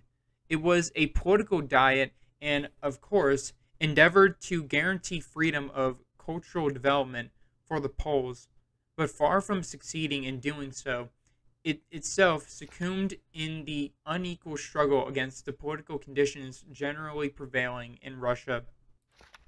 A diet has been in existence for a long time in Finland, and it too endeavors to protect the Finnish nationality from encroachments, but how far it succeeds in doing so, everybody can see. Of course, there are diets, and it is not so easy to cope with the democratically organized Finnish diet as it was with the aristocratic Polish diet. But the decisive factor, nevertheless, is not the diet, but the general regime in Russia. If such a grossly Asiatic social and political regime existed in Russia now, as in the past, at the time the Polish diet was abolished, things would go much harder with the Finnish diet. Moreover, the policy of encroachment upon Finland is growing, and it cannot be said that it has met with defeat. If such is the case with old, historically evolved institutions, political diets, still less with young diets, young institutions, especially such feeble institutions as cultural diets, be able to guarantee the free development of nations. Obviously, it is not a question of institutions, but the general regime prevailing in the country. If there is no if there is no democracy in the country, there can be no guarantees of complete freedom for cultural development of nationalities. One may say with certainty that the more democratic a country is, the fewer are the encroachments made on the freedom of nationalities, and the greater are the guarantees against such encroachments. Russia is a semi-Asiatic country, and therefore in Russia the policy of encroachments not infrequently assumes the grossest form, the form of pogroms. It need hardly be said that in Russia guarantees have been reduced to the very minimum. Germany is, however, European, and she enjoys a measure of political freedom. It is not surprising that the policy of encroachments there never takes the form of pogroms. In France, of course, there are still more guarantees, for France is more democratic than Germany. There is no need to mention Switzerland, where, thanks to her highly developed, although bourgeois democracy, nationalities live in freedom, whether they are a minority or a majority. Thus, the Bund adopts a false position when it asserts that institutions by themselves are able to guarantee complete cultural development for nationalities. It may be said that the Bund itself regards the establishment of democracy in Russia as a preliminary condition for the creation of institutions and guarantees of freedom. But this is not the case. From the report of the 8th Conference of the Bund, it will be seen that the Bund thinks it can secure institutions on the basis of the present system in Russia by reforming the Jewish community. The community, one of the leaders of the Bund said at this conference, may become the nucleus of future cultural national autonomy. Cultural national autonomy is a form of self-service on the part of nations, a form of satisfying national needs. The community form conceals within itself a similar content. They are links in the same chain, stages in the same evolution. On this basis, the conference decided that it was necessary to strive for reforming the Jewish community and transforming it by legislative means into a secular institution, democratically organized. It is evident that the Bund considers as the condition and guarantee not the democratization of Russia, but some future secular institution of the Jews, obtained by reforming the Jewish community, so to speak, by legislative means through the Duma. But we have already seen that institutions in themselves cannot serve as guarantees if the regime in the state generally is not a democratic one. But what, it may be asked, will be the position under a future democratic system? Will not special cultural institutions which guarantee, etc., be required even under democracy? What is the position in this respect in democratic Switzerland, for example? Are there special cultural institutions in Switzerland on the pattern of Springer's National Council? No, there are not. But do not the cultural interests of, for instance, the Italians, who constitute a minority there, suffer for that reason? One does not seem to hear that they do, and that is quite natural. In Switzerland, all special cultural institutions which supposedly guarantee, etc., are rendered superfluous by democracy, and so impotent in the present and superfluous in the future. Such are the institutions of cultural national autonomy, and such is national autonomy. But it becomes still more harmful when it is thrust upon a nation whose existence and future are open to doubt. In such cases, the advocates of national autonomy are obliged to protect and preserve all the peculiar features of the nation, the bad as well as the good, just for the sake of saving the nation from assimilation, just for the sake of preserving it.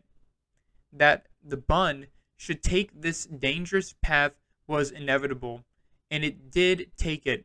We are referring to the resolutions of recent conferences of the Bund on the question of the Sabbath, Yiddish, etc. Social democracy strives to secure for all nations the right to use their own language. But what does not satisfy the Bund? But that does not satisfy the Bund. It demands that the rights of the Jewish language be championed with exceptional persistence. And the Bund itself, in the elections to the Fourth Duma, declared that it would give preference to those of them, i.e., electors, who undertake to defend the rights of the Jewish language, not the general right of all nations to use their own language, but the particular right of the Jewish language, Yiddish. Let the workers of the various nationalities fight primarily for their own language, the Jews for Jewish, the Georgians for Georgian, and so forth. The struggle for the general right of all nations is a secondary matter. You do not have to recognize the right of all oppressed nationalities to use their own language, but if you have recognized the right of Yiddish, know that the Bund will vote for you, the Bund will prefer you. But in what way, then, does the Bund differ from the bourgeois nationalists? Social democracy strives to secure the establishment of a compulsory weekly rest day, but that does not satisfy the Bund. It demands that, by legislative means, the Jewish proletariat should be guaranteed the right to observe their Sabbath and be relieved of the obligation to observe another day. It is to be expected that the Bund will take another step forward and demand the right to observe all the ancient Hebrew holidays. And if, to the misfortune of the Bund, the Jewish workers have discarded religious prejudices and do not want to observe these holidays, the Bund, with its agitation for the right to the Sabbath, will remind them of the Sabbath. It will, so to speak, cultivate among them the Sabbatarian spirit. Quite comprehensible, therefore, are the passionate speeches delivered at the 8th conference of the Bund demanding Jewish hospitals, a demand that was based on the argument that a patient feels more at home among his own people, that the Jewish worker will not feel at ease among Polish workers, but will feel at ease among Jewish shopkeepers. Preservation of everything Jewish, conservation of all the national peculiarities of the Jews, even those that are patiently harmful to the proletariat, isolation of the Jews from everything non-Jewish, even the establishment of special hospitals. This is the level to which the Bund has sunk. Comrade Plekhanov was right 1,000 times over when he said that the Bund is adapting socialism to nationalism. Of course, V. Kisovsky and Bundists like him may denounce Plekhanov as a demagogue. Paper will put up with anything that is written on it, but those who are familiar with the activities of the Bund will easily realize that these brave fellows are simply afraid to tell the truth about themselves and are hiding behind strong language about demagogy.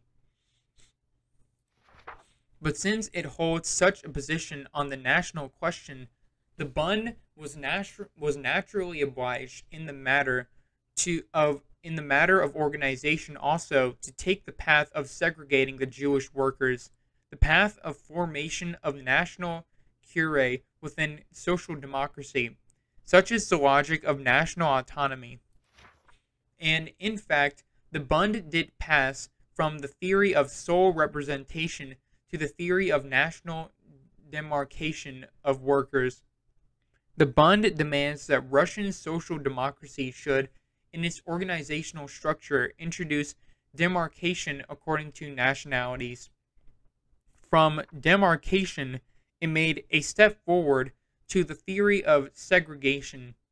It is not for nothing that speeches were made at the 8th conference of the Bund declaring that national existence lies in segregation. Organizational federalism harbors the elements of disintegration and separatism. The Bund is heading for separatism, and indeed, there is nothing else it can head for. Its very existence as an extraterritorial organization drives it to separatism. The Bund does not possess a definite integral territory. It operates on foreign territories, whereas the neighboring Polish, Lettish, and Russian social democracies are international territorial collective bodies. But the result is that every extension of these collective bodies means a loss to the Bund and a restriction of its field of action.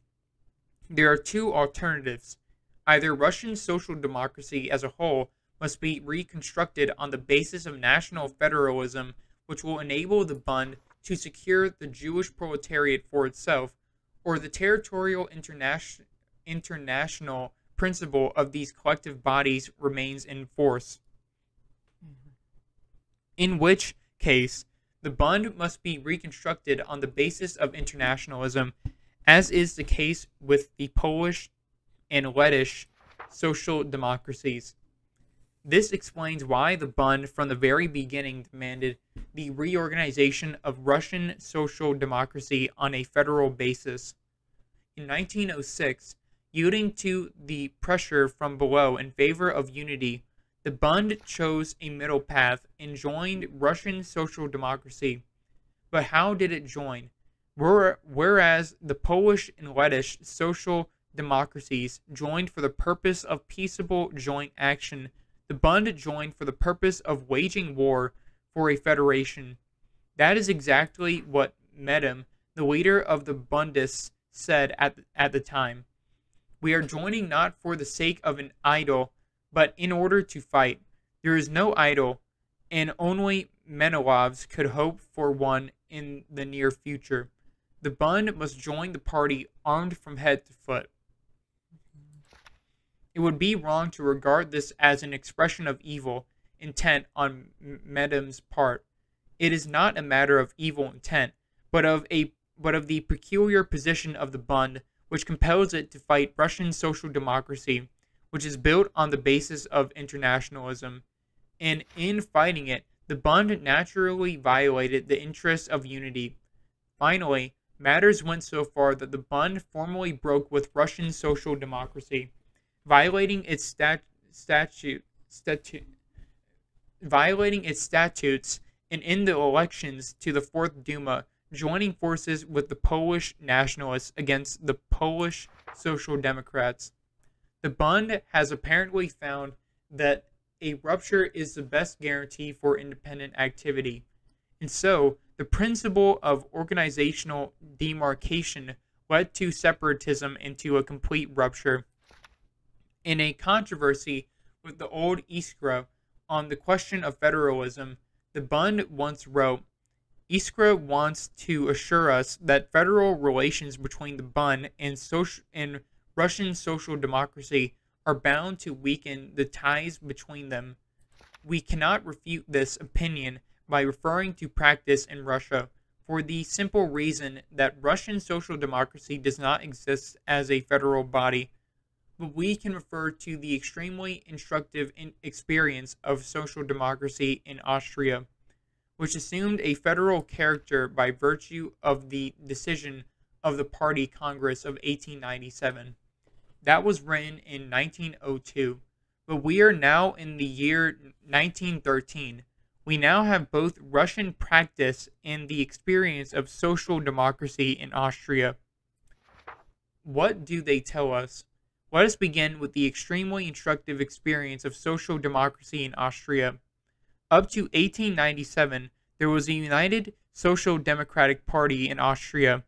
In that year, the Czechs at the International Congress in London for the first time demanded separate representation and were given it. In 1897, at the Vienna Wimberg Party Congress, the United Party was formally liquidated, and in its place a federal league of 6 national social democratic groups was set up. Subsequently, these groups were converted into independent parties, which gradually severed contact with one another. Following the parties, the parliamentary group broke up. National clubs were formed. Next came the trade unions, which also split according to nationalities. Even the cooperative societies were affected, the Czech separatists calling upon the workers to split them up. We will not dwell on the fact that separatist agitation weakens the workers' sense of solidarity and frequently drives them to strike breaking. Thus, the extremely instructive experience of social democracy in Austria speaks against the Bund and for the old Iskra. Federalism in the Austrian party has led to the most outrageous separatism, to the destruction of the unity of the labor movement. We have seen above that practical experience in Russia also bears this out. Like the Czech separatists, the Bundist separatists have broken with the general Russian Social Democratic Party. As for the trade unions, the Bundist trade unions, from the outset, they were organized on national lines. That is to say, they were cut off from the workers of other nationalities. Complete segregation and complete rupture, that is what is revealed by the Russian practical experience of federalism. It is not surprising that the effect of the state of affairs upon the workers is to weaken their sense of solidarity and to demoralize them, and the latter process is also penetrating the Bund. We are referring to the increasing collisions between Jewish and Polish workers in connection with unemployment. Here is the kind of speech that was made on this subject at the 9th Conference of the Bund. We regard the Polish workers who are ousting us as pogromists, as scabs. We do not support their strikes. We break them. Secondly, we reply to being ousted by ousting in our turn. We reply to Jewish workers not being allowed into the factories by not allowing Polish workers near the benches. If we do not take this matter into our own hands, the workers will follow others. That is the way they talk about solidarity at the Bundist conference. You cannot go further than that in the way of demarcation and segregation. The Bund has achieved its aim. It is carrying its demarcation between the workers of different nationalities to the point of conflicts and strike breaking, and there is no other course. If we do not take this matter into our own hands, the workers will follow others.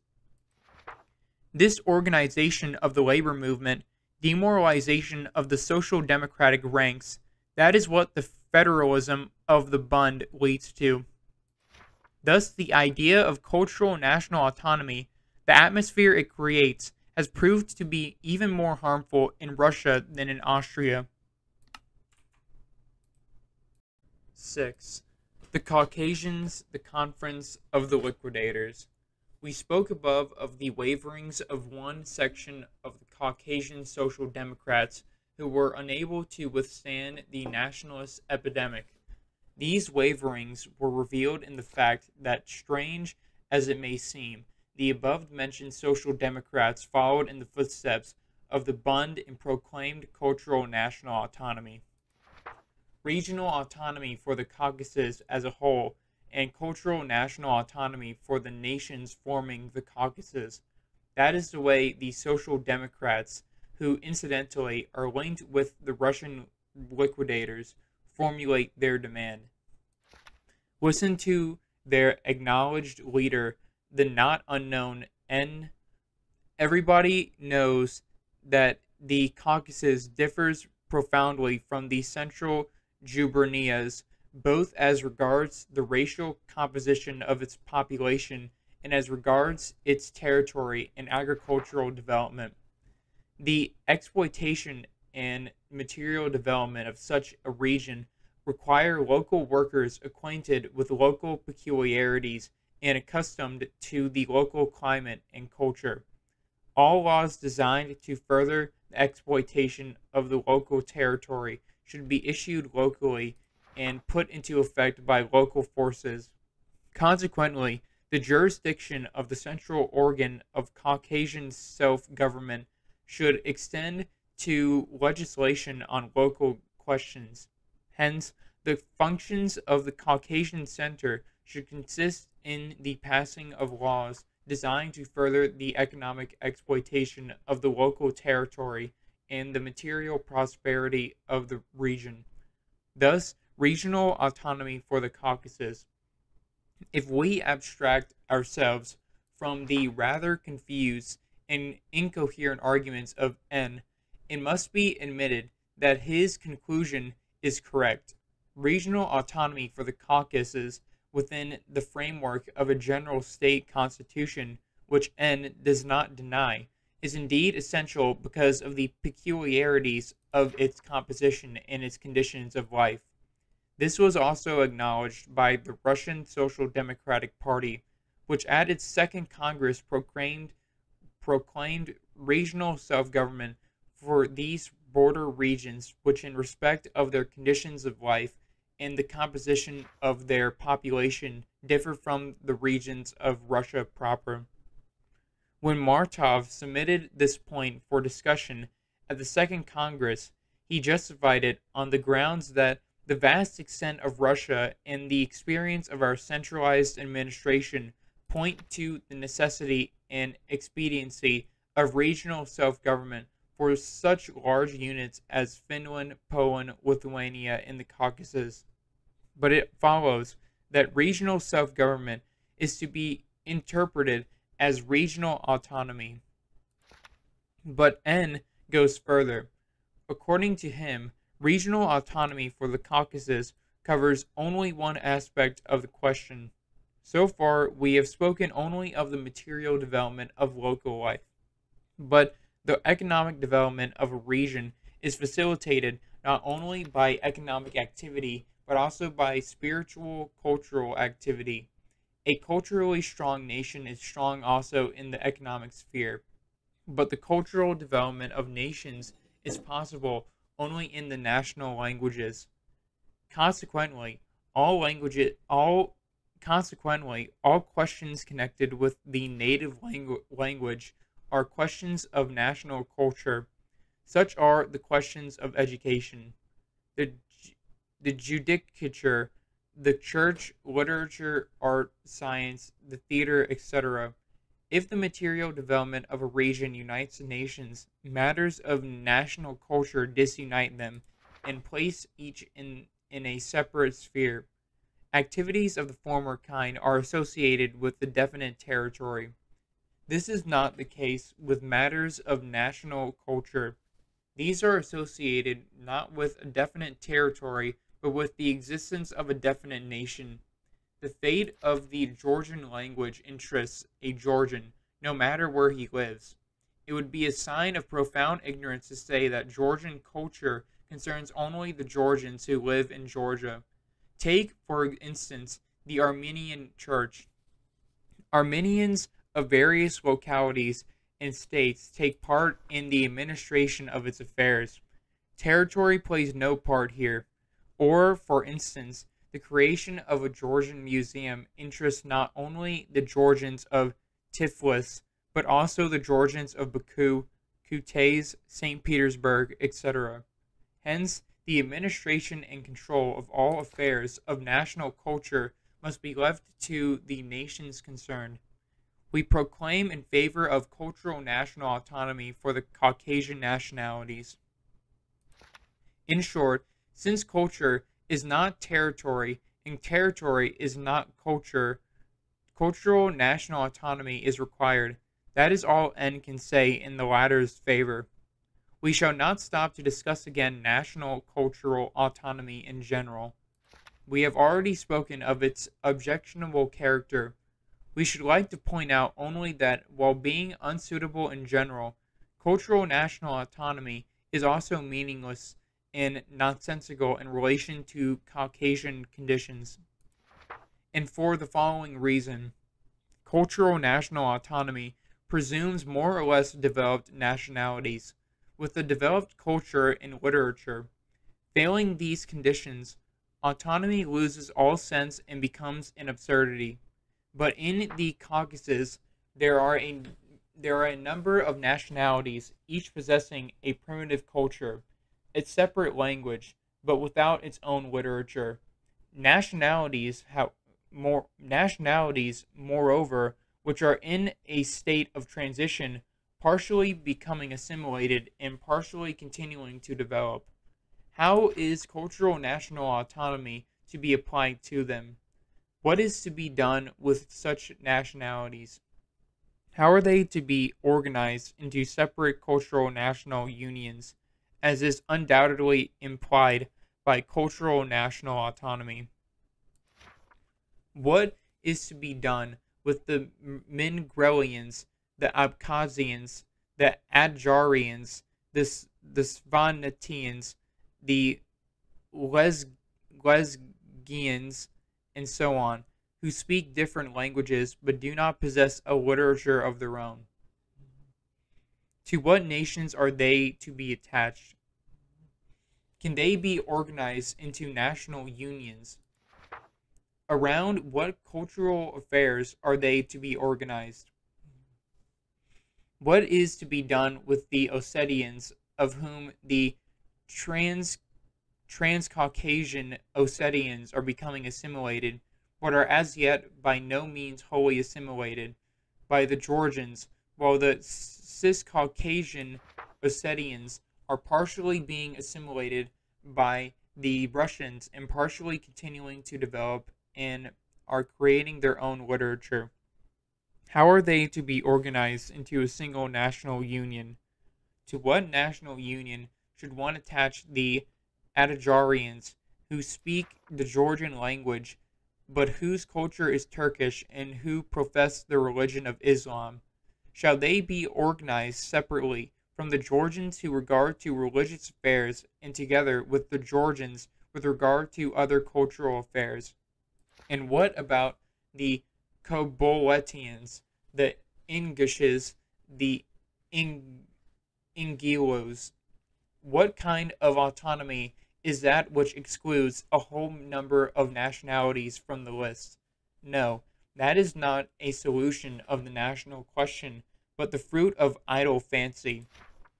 But let us grant the impossible and assume that our end's national cultural autonomy has been put into effect. Where would it lead to? What would be its results? Take, for instance, the Transcaucasian Tatars, with their minimum percentage of literates, their schools controlled by the omnipotent mullahs, and their culture permeated by the religious spirit. It is not difficult to understand that to organize them into a cultural national union would mean to place them under the control of the mullahs, to deliver them over to the tender mercies of the reactionary mullahs, to create a new stronghold of spiritual enslavement of the Tatar masses to their worst enemy. But since when have social democrats made it a practice to bring grist to the mill of the reactionaries?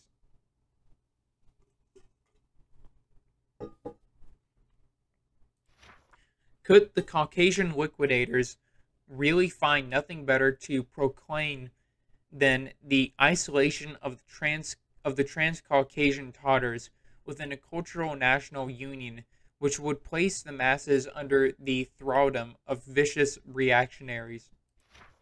No, that is no solution of the national question.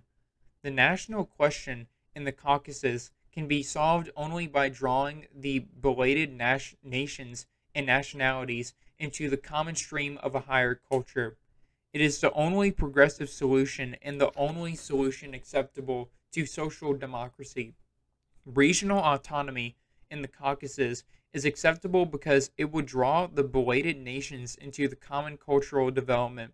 It would help them to cast off the shell of small nation insularity. It would impel them forward and facilitate access to the benefits of higher culture. Cultural national autonomy, however, acts in a diametrically opposite direction because it shuts up the nations within their old shells, binds them to the lower stages of cultural development, and prevents them from rising to the higher stages of culture. In this way, national autonomy counteracts the beneficial aspects of regional autonomy and nullifies it. That is why the mixed type of autonomy, which combines national cultural autonomy and regional autonomy as proposed by N, is also unsuitable. This unnatural combination does not improve matters but makes them worse, because in addition to retarding the development of the belated nations, it transforms regional autonomy into an arena of conflict between the nations organized in the national unions. Thus, cultural national autonomy, which is unsuitable generally, would be a senseless reactionary undertaking in the Caucasus. So much for the cultural national autonomy of N and his Caucasian fellow thinkers.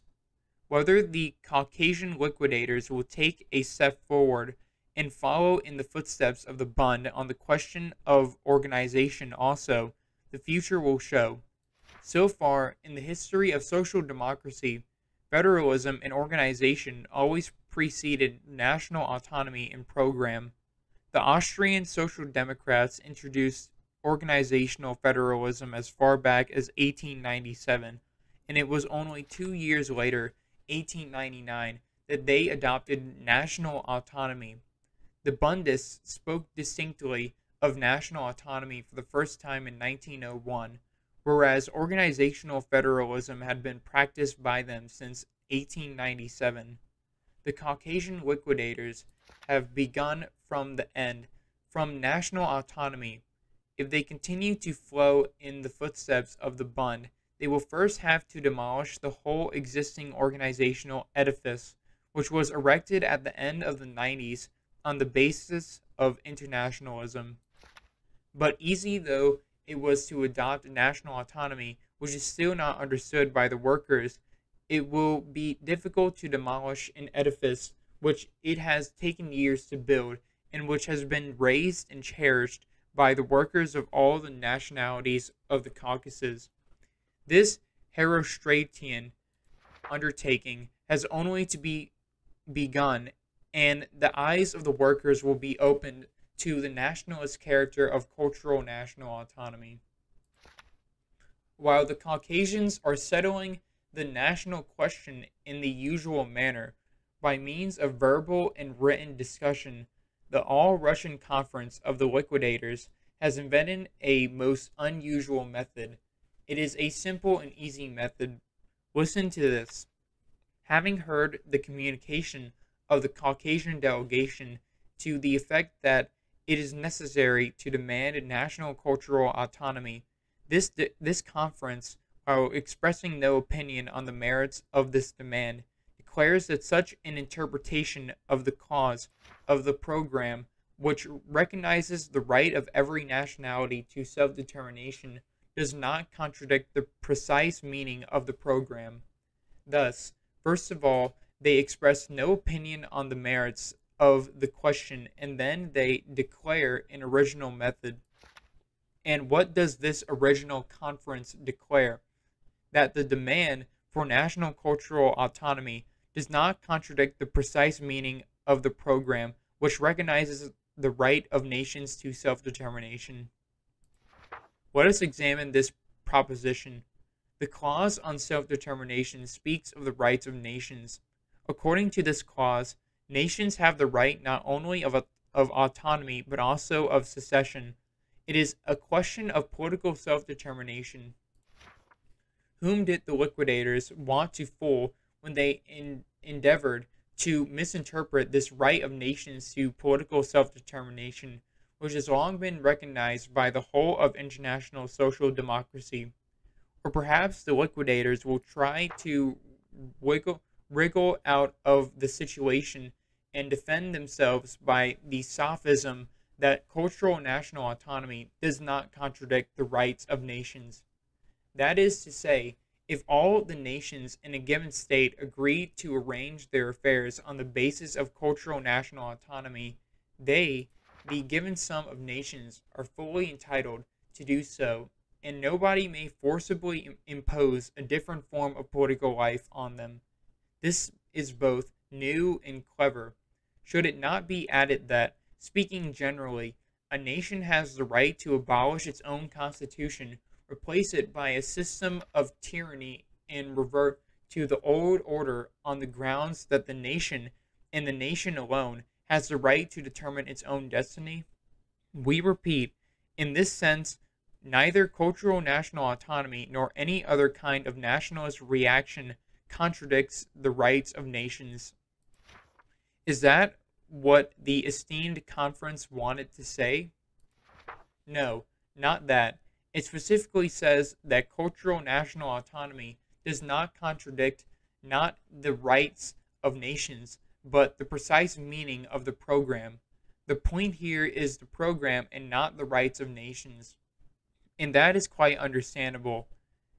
If it were some nation that addressed itself to the conference of liquidators, the conference might have directly declared that the nation has a right to cultural national autonomy. But it was not a nation that addressed itself to the conference, but a delegation of Caucasian social democrats. Bad social democrats, it is true, but social democrats nevertheless. And they inquired not about the rights of nations, but whether cultural national autonomy contradicted the principles of social democracy, whether it did not contradict the precise meaning of the program of social democracy. Thus, the rights of nations and the precise meaning of the program of social democracy are not one and the same thing. Evidently, there are demands which, while they do not contradict the rights of nations, may yet contradict the precise meaning of the program. For example, the program of the Social Democrats contains a clause on the freedom of religion. According to this clause, any group of persons has the right to profess any religion they please: Catholicism, the religion of the Orthodox Church, etc. Social Democrats will combat all forms of religious persecution, be it of members of the Orthodox Church, Catholics, or Protestants. Does this mean that Catholicism, Protestantism, etc. do not contradict the precise meaning of the program? No, it does not. Social Democrats will always protest against persecution of Catholicism or Protestantism. They will always defend the right of nations to profess any religion they please, but at the same time, on the basis of a correct understanding of the interests of the proletariat, they will carry on agitation against Catholicism, Protestantism, and the religion of the Orthodox Church in order to achieve the triumph of the socialist world outlook. And they will do so just because there is no doubt that Protestantism, Catholicism, the religion of the Orthodox Church, etc., contradict the precise meaning of the program, i.e., the correctly understood interests of the proletariat. The same must be said of self-determination. Nations have a right to arrange their affairs as they please. They have a right to preserve any of their national institutions, whether beneficial or harmful. Nobody has a right to forcibly interfere in the life of a nation.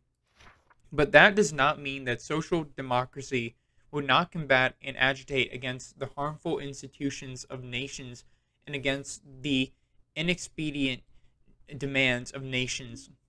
On the contrary, it is the duty of social democracy to conduct such agitation and to endeavor to influence the will of nations so that the nations may arrange their affairs in the way that will best correspond to the interests of the proletariat. For this reason, social democracy, while fighting for the right of nations to self-determination, will at the same time agitate, for instance, against the secession of the Tatars, or against cultural national autonomy for the Caucasian nations.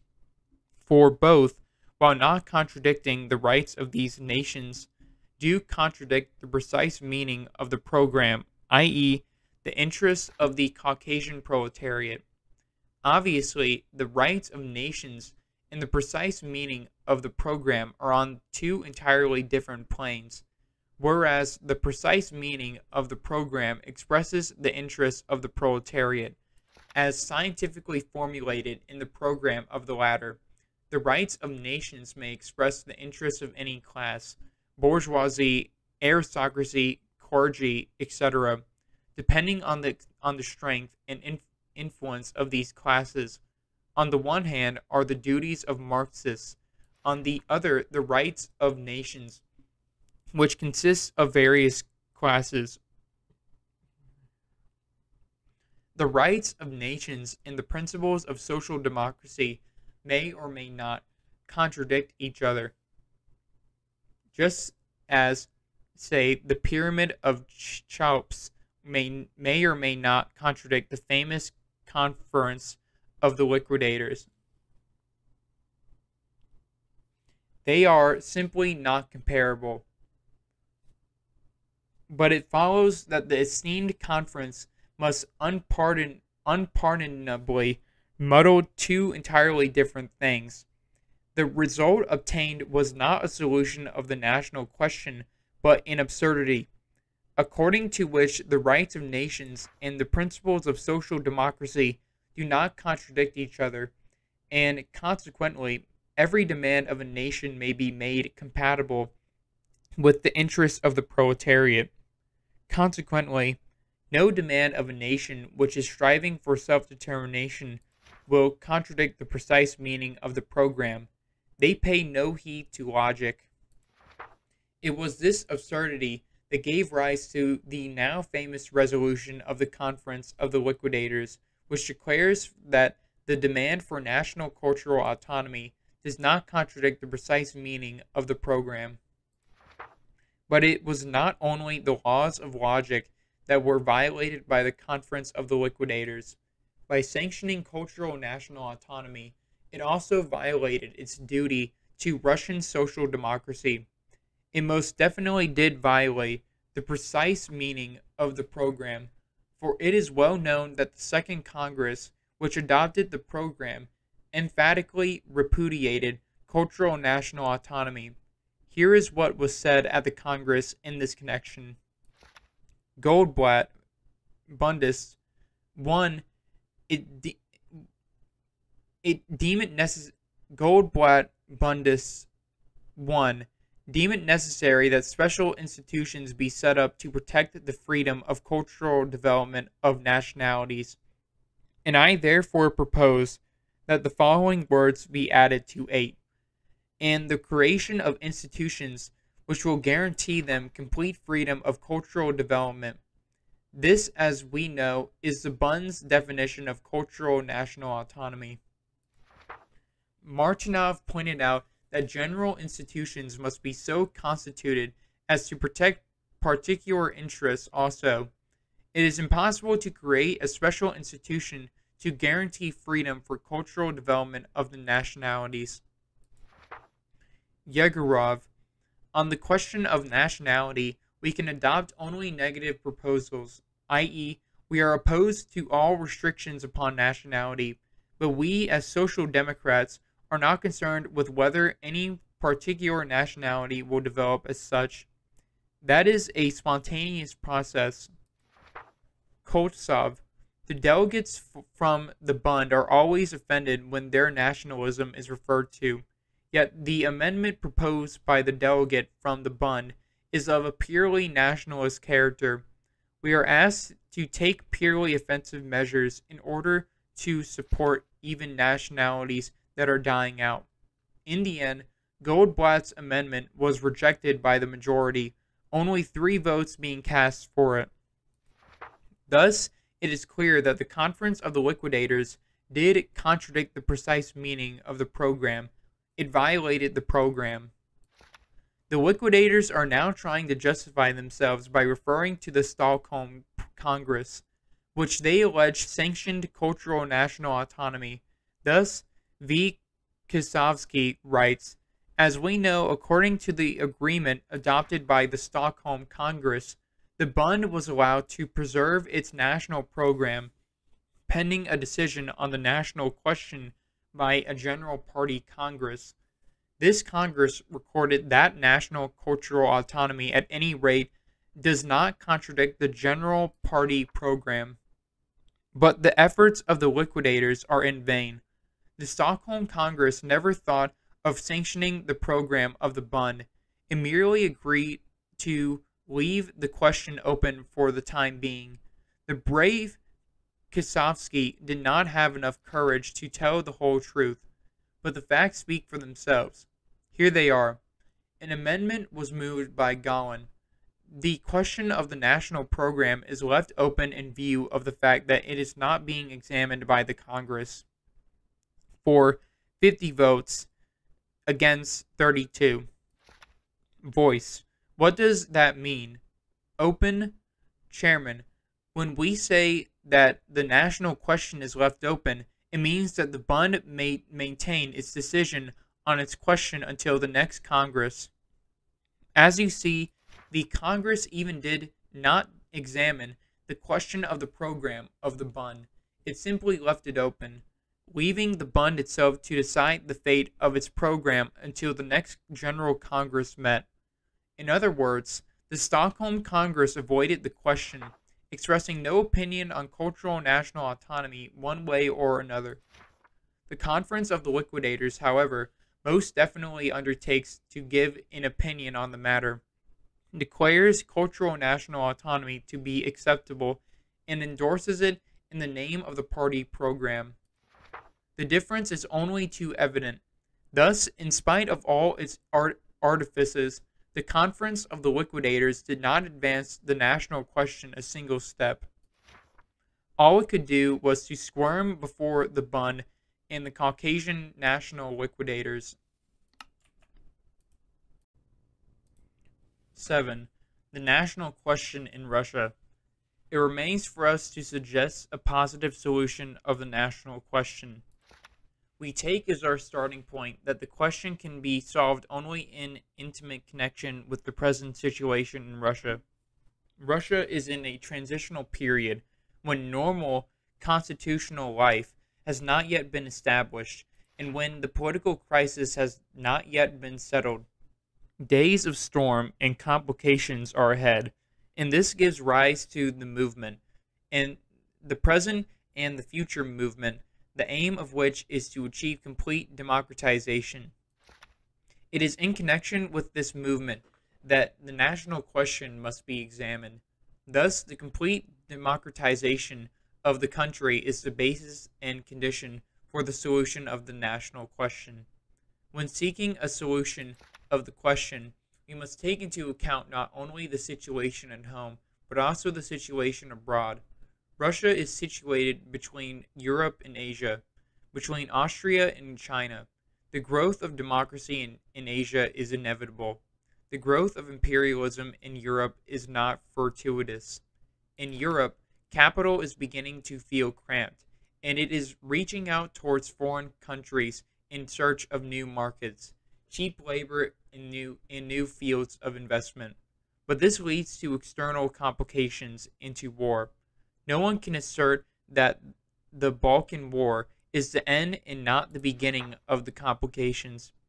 It is quite possible, therefore, that a combination of internal and external conditions may arise in which one or another nationality in Russia may find it necessary to raise and settle the question of its independence.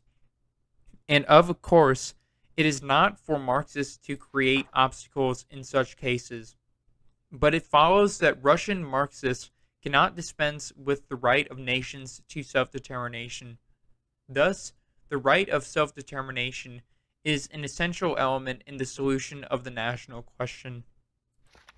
Further, what must be our attitude towards nations which, for one reason or another, will prefer to remain within the framework of the whole? We have seen that cultural national autonomy is unsuitable. Firstly, it is artificial and impracticable, for it proposes artificially to draw into a single nation people whom the march of events, real events, is disuniting and dispersing to every corner of the country. Secondly, it stimulates nationalism because it leads to the viewpoint in favor of the demarcation of people according to national cure, the organization of nations, the preservation and cultivation of national peculiarities, all of which are entirely incompatible with social democracy. It is not fortuitous that the Moravian separatists in the Reichsrat, having severed themselves from the German Social Democratic deputies, have united with the Moravian bourgeois deputies to form a single, so to speak, Moravian Kolo. Nor is it fortuitous that the separatists of the Bund have got themselves involved in nationalism by acclaiming the Sabbath and Yiddish. There are no Bundist deputies yet in the Duma, but in the Bund area there is a clerical reactionary Jewish community in the controlling institutions of which the Bund is arranging, for a beginning, a get-together of the Jewish workers and bourgeois. Such is the logic of cultural national autonomy. Thus, national autonomy does not solve the problem. What, then, is the way out? The only correct solution is regional autonomy. Autonomy for such crystallized units as Poland, Lithuania, the Ukraine, the Caucasus, etc. The advantage of regional autonomy consists first of all in the fact that it does not deal with a fiction bereft of territory, but with a definite population inhabiting a definite territory. Next, it does not divide people according to nations. It does not strengthen national barriers. On the contrary, it breaks down these barriers and unites the population in such a manner as to open the way for division of a different kind. Division according to classes. Finally, it makes it possible to utilize the natural wealth of the region and to develop its productive forces in the best possible way without awaiting the decisions of a common center. Functions which are not inherent features of cultural national autonomy. Thus, regional autonomy is an essential element in the solution of the national question. Of course, not one of the regions constitutes a compact, homogeneous nation, for each is interspersed with national minorities. Such are the Jews in Poland, the Lets in Lithuania, the Russians in the Caucasus, the Poles in the Ukraine, and so on. It may be feared, therefore, that the minorities will be oppressed by the national majorities, but there will be grounds for fear only if the old order continues to prevail in the country. Give the country complete democracy, and all grounds for fear will vanish.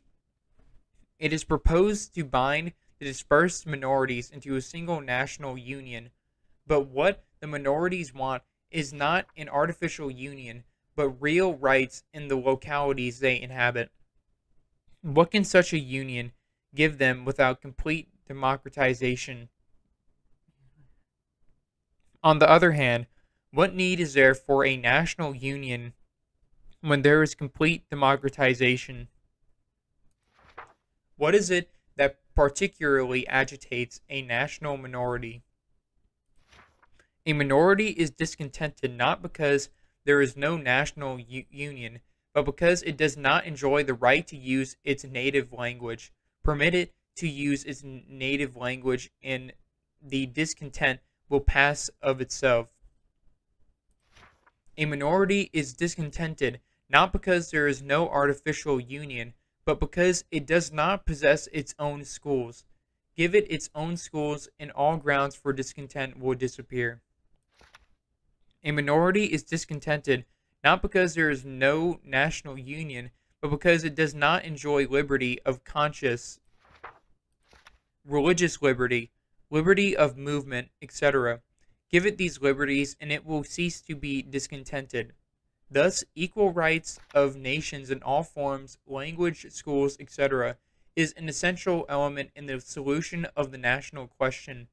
Consequently, a state law based on complete democratization of the country is required, prohibiting all national privileges without exception and every kind of disability or restriction on the rights of national minorities.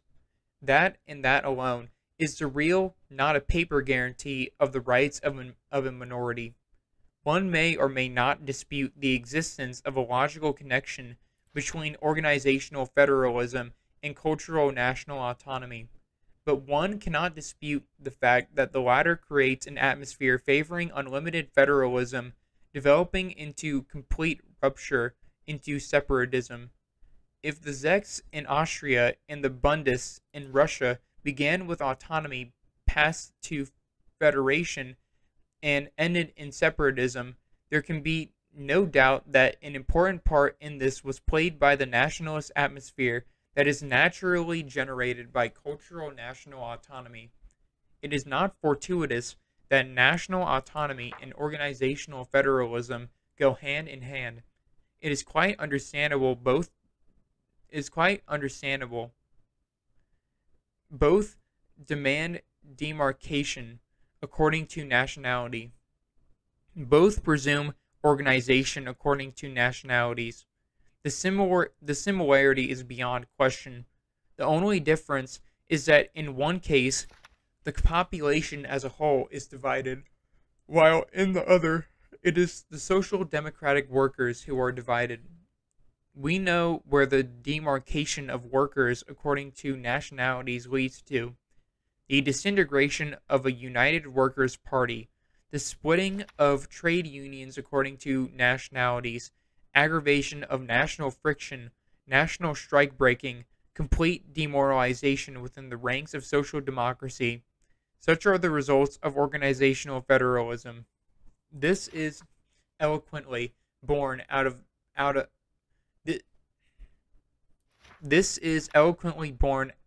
by the history of social democracy in Austria and the activities of the Bund in Russia.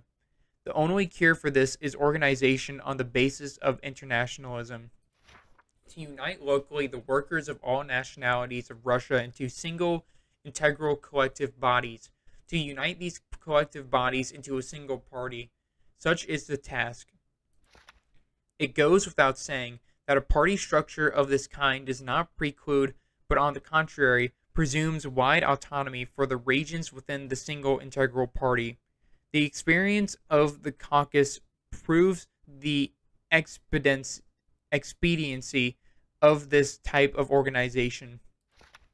If the Caucasians have succeeded in overcoming the national friction between the Armenian and Tatar workers, if they have succeeded in safeguarding the population against the possibility of massacres and shooting affrays, if in Baku that kaleidoscope of national groups, national conflicts are now no longer possible, and if it has been possible to draw the workers there into the single current of a powerful movement, then the international structure of the Caucasian social democracy was not the least factor in bringing this about. The type of organization influences not only practical work, it stamps an indelible impress on the whole mental life of the worker.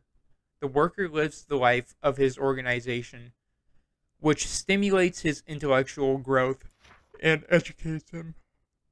And thus, acting within his organization and continually meeting their comrades from other nationalities, and side by side with them, waging a common struggle under the leadership of a common collective body, he becomes deeply imbued with the idea that workers are primarily members of one class family, members of the United Army of Socialism, and this cannot but have a tremendous educational value for large sections of the working class. Therefore, the international type of organization serves as a school of fraternal sentiments and is a tremendous agitational factor on behalf of internationalism. But this is not the case with an organization on the basis of nationalities. When the workers are organized according to nationality, they isolate themselves within their national shells, fenced off from each other by organizational barriers. The stress is laid not on what is common to the workers, but on what distinguishes them from each other. In this type of organization, the worker is primarily a member of his nation, a Jew, a Pole, and so on. It is not surprising that national federalism in organization inculcates in the workers a spirit of national seclusion. Therefore, the national type of organization is a school of national narrow-mindedness and stagnation. Thus, we are confronted by two fundamentally different types of organization: the type based on international solidarity and the type based on the organizational demarcation of the workers according to nationalities. Attempts to reconcile these two types have so far been vain. The comprise rules of the Austrian Social Democratic Party drawn up in Wimberg in 1897 were left hanging in the air. The Austrian party fell to pieces and dragged the trade unions with it. Comprise proved to be not only utopian but harmful. Strasser is right when he says that separatism achieved its first triumph at the Wimberg Party Congress. The same is true in Russia. The compromise with the federalism of the Bund, which took place at the Stockholm Congress, ended in a complete fiasco.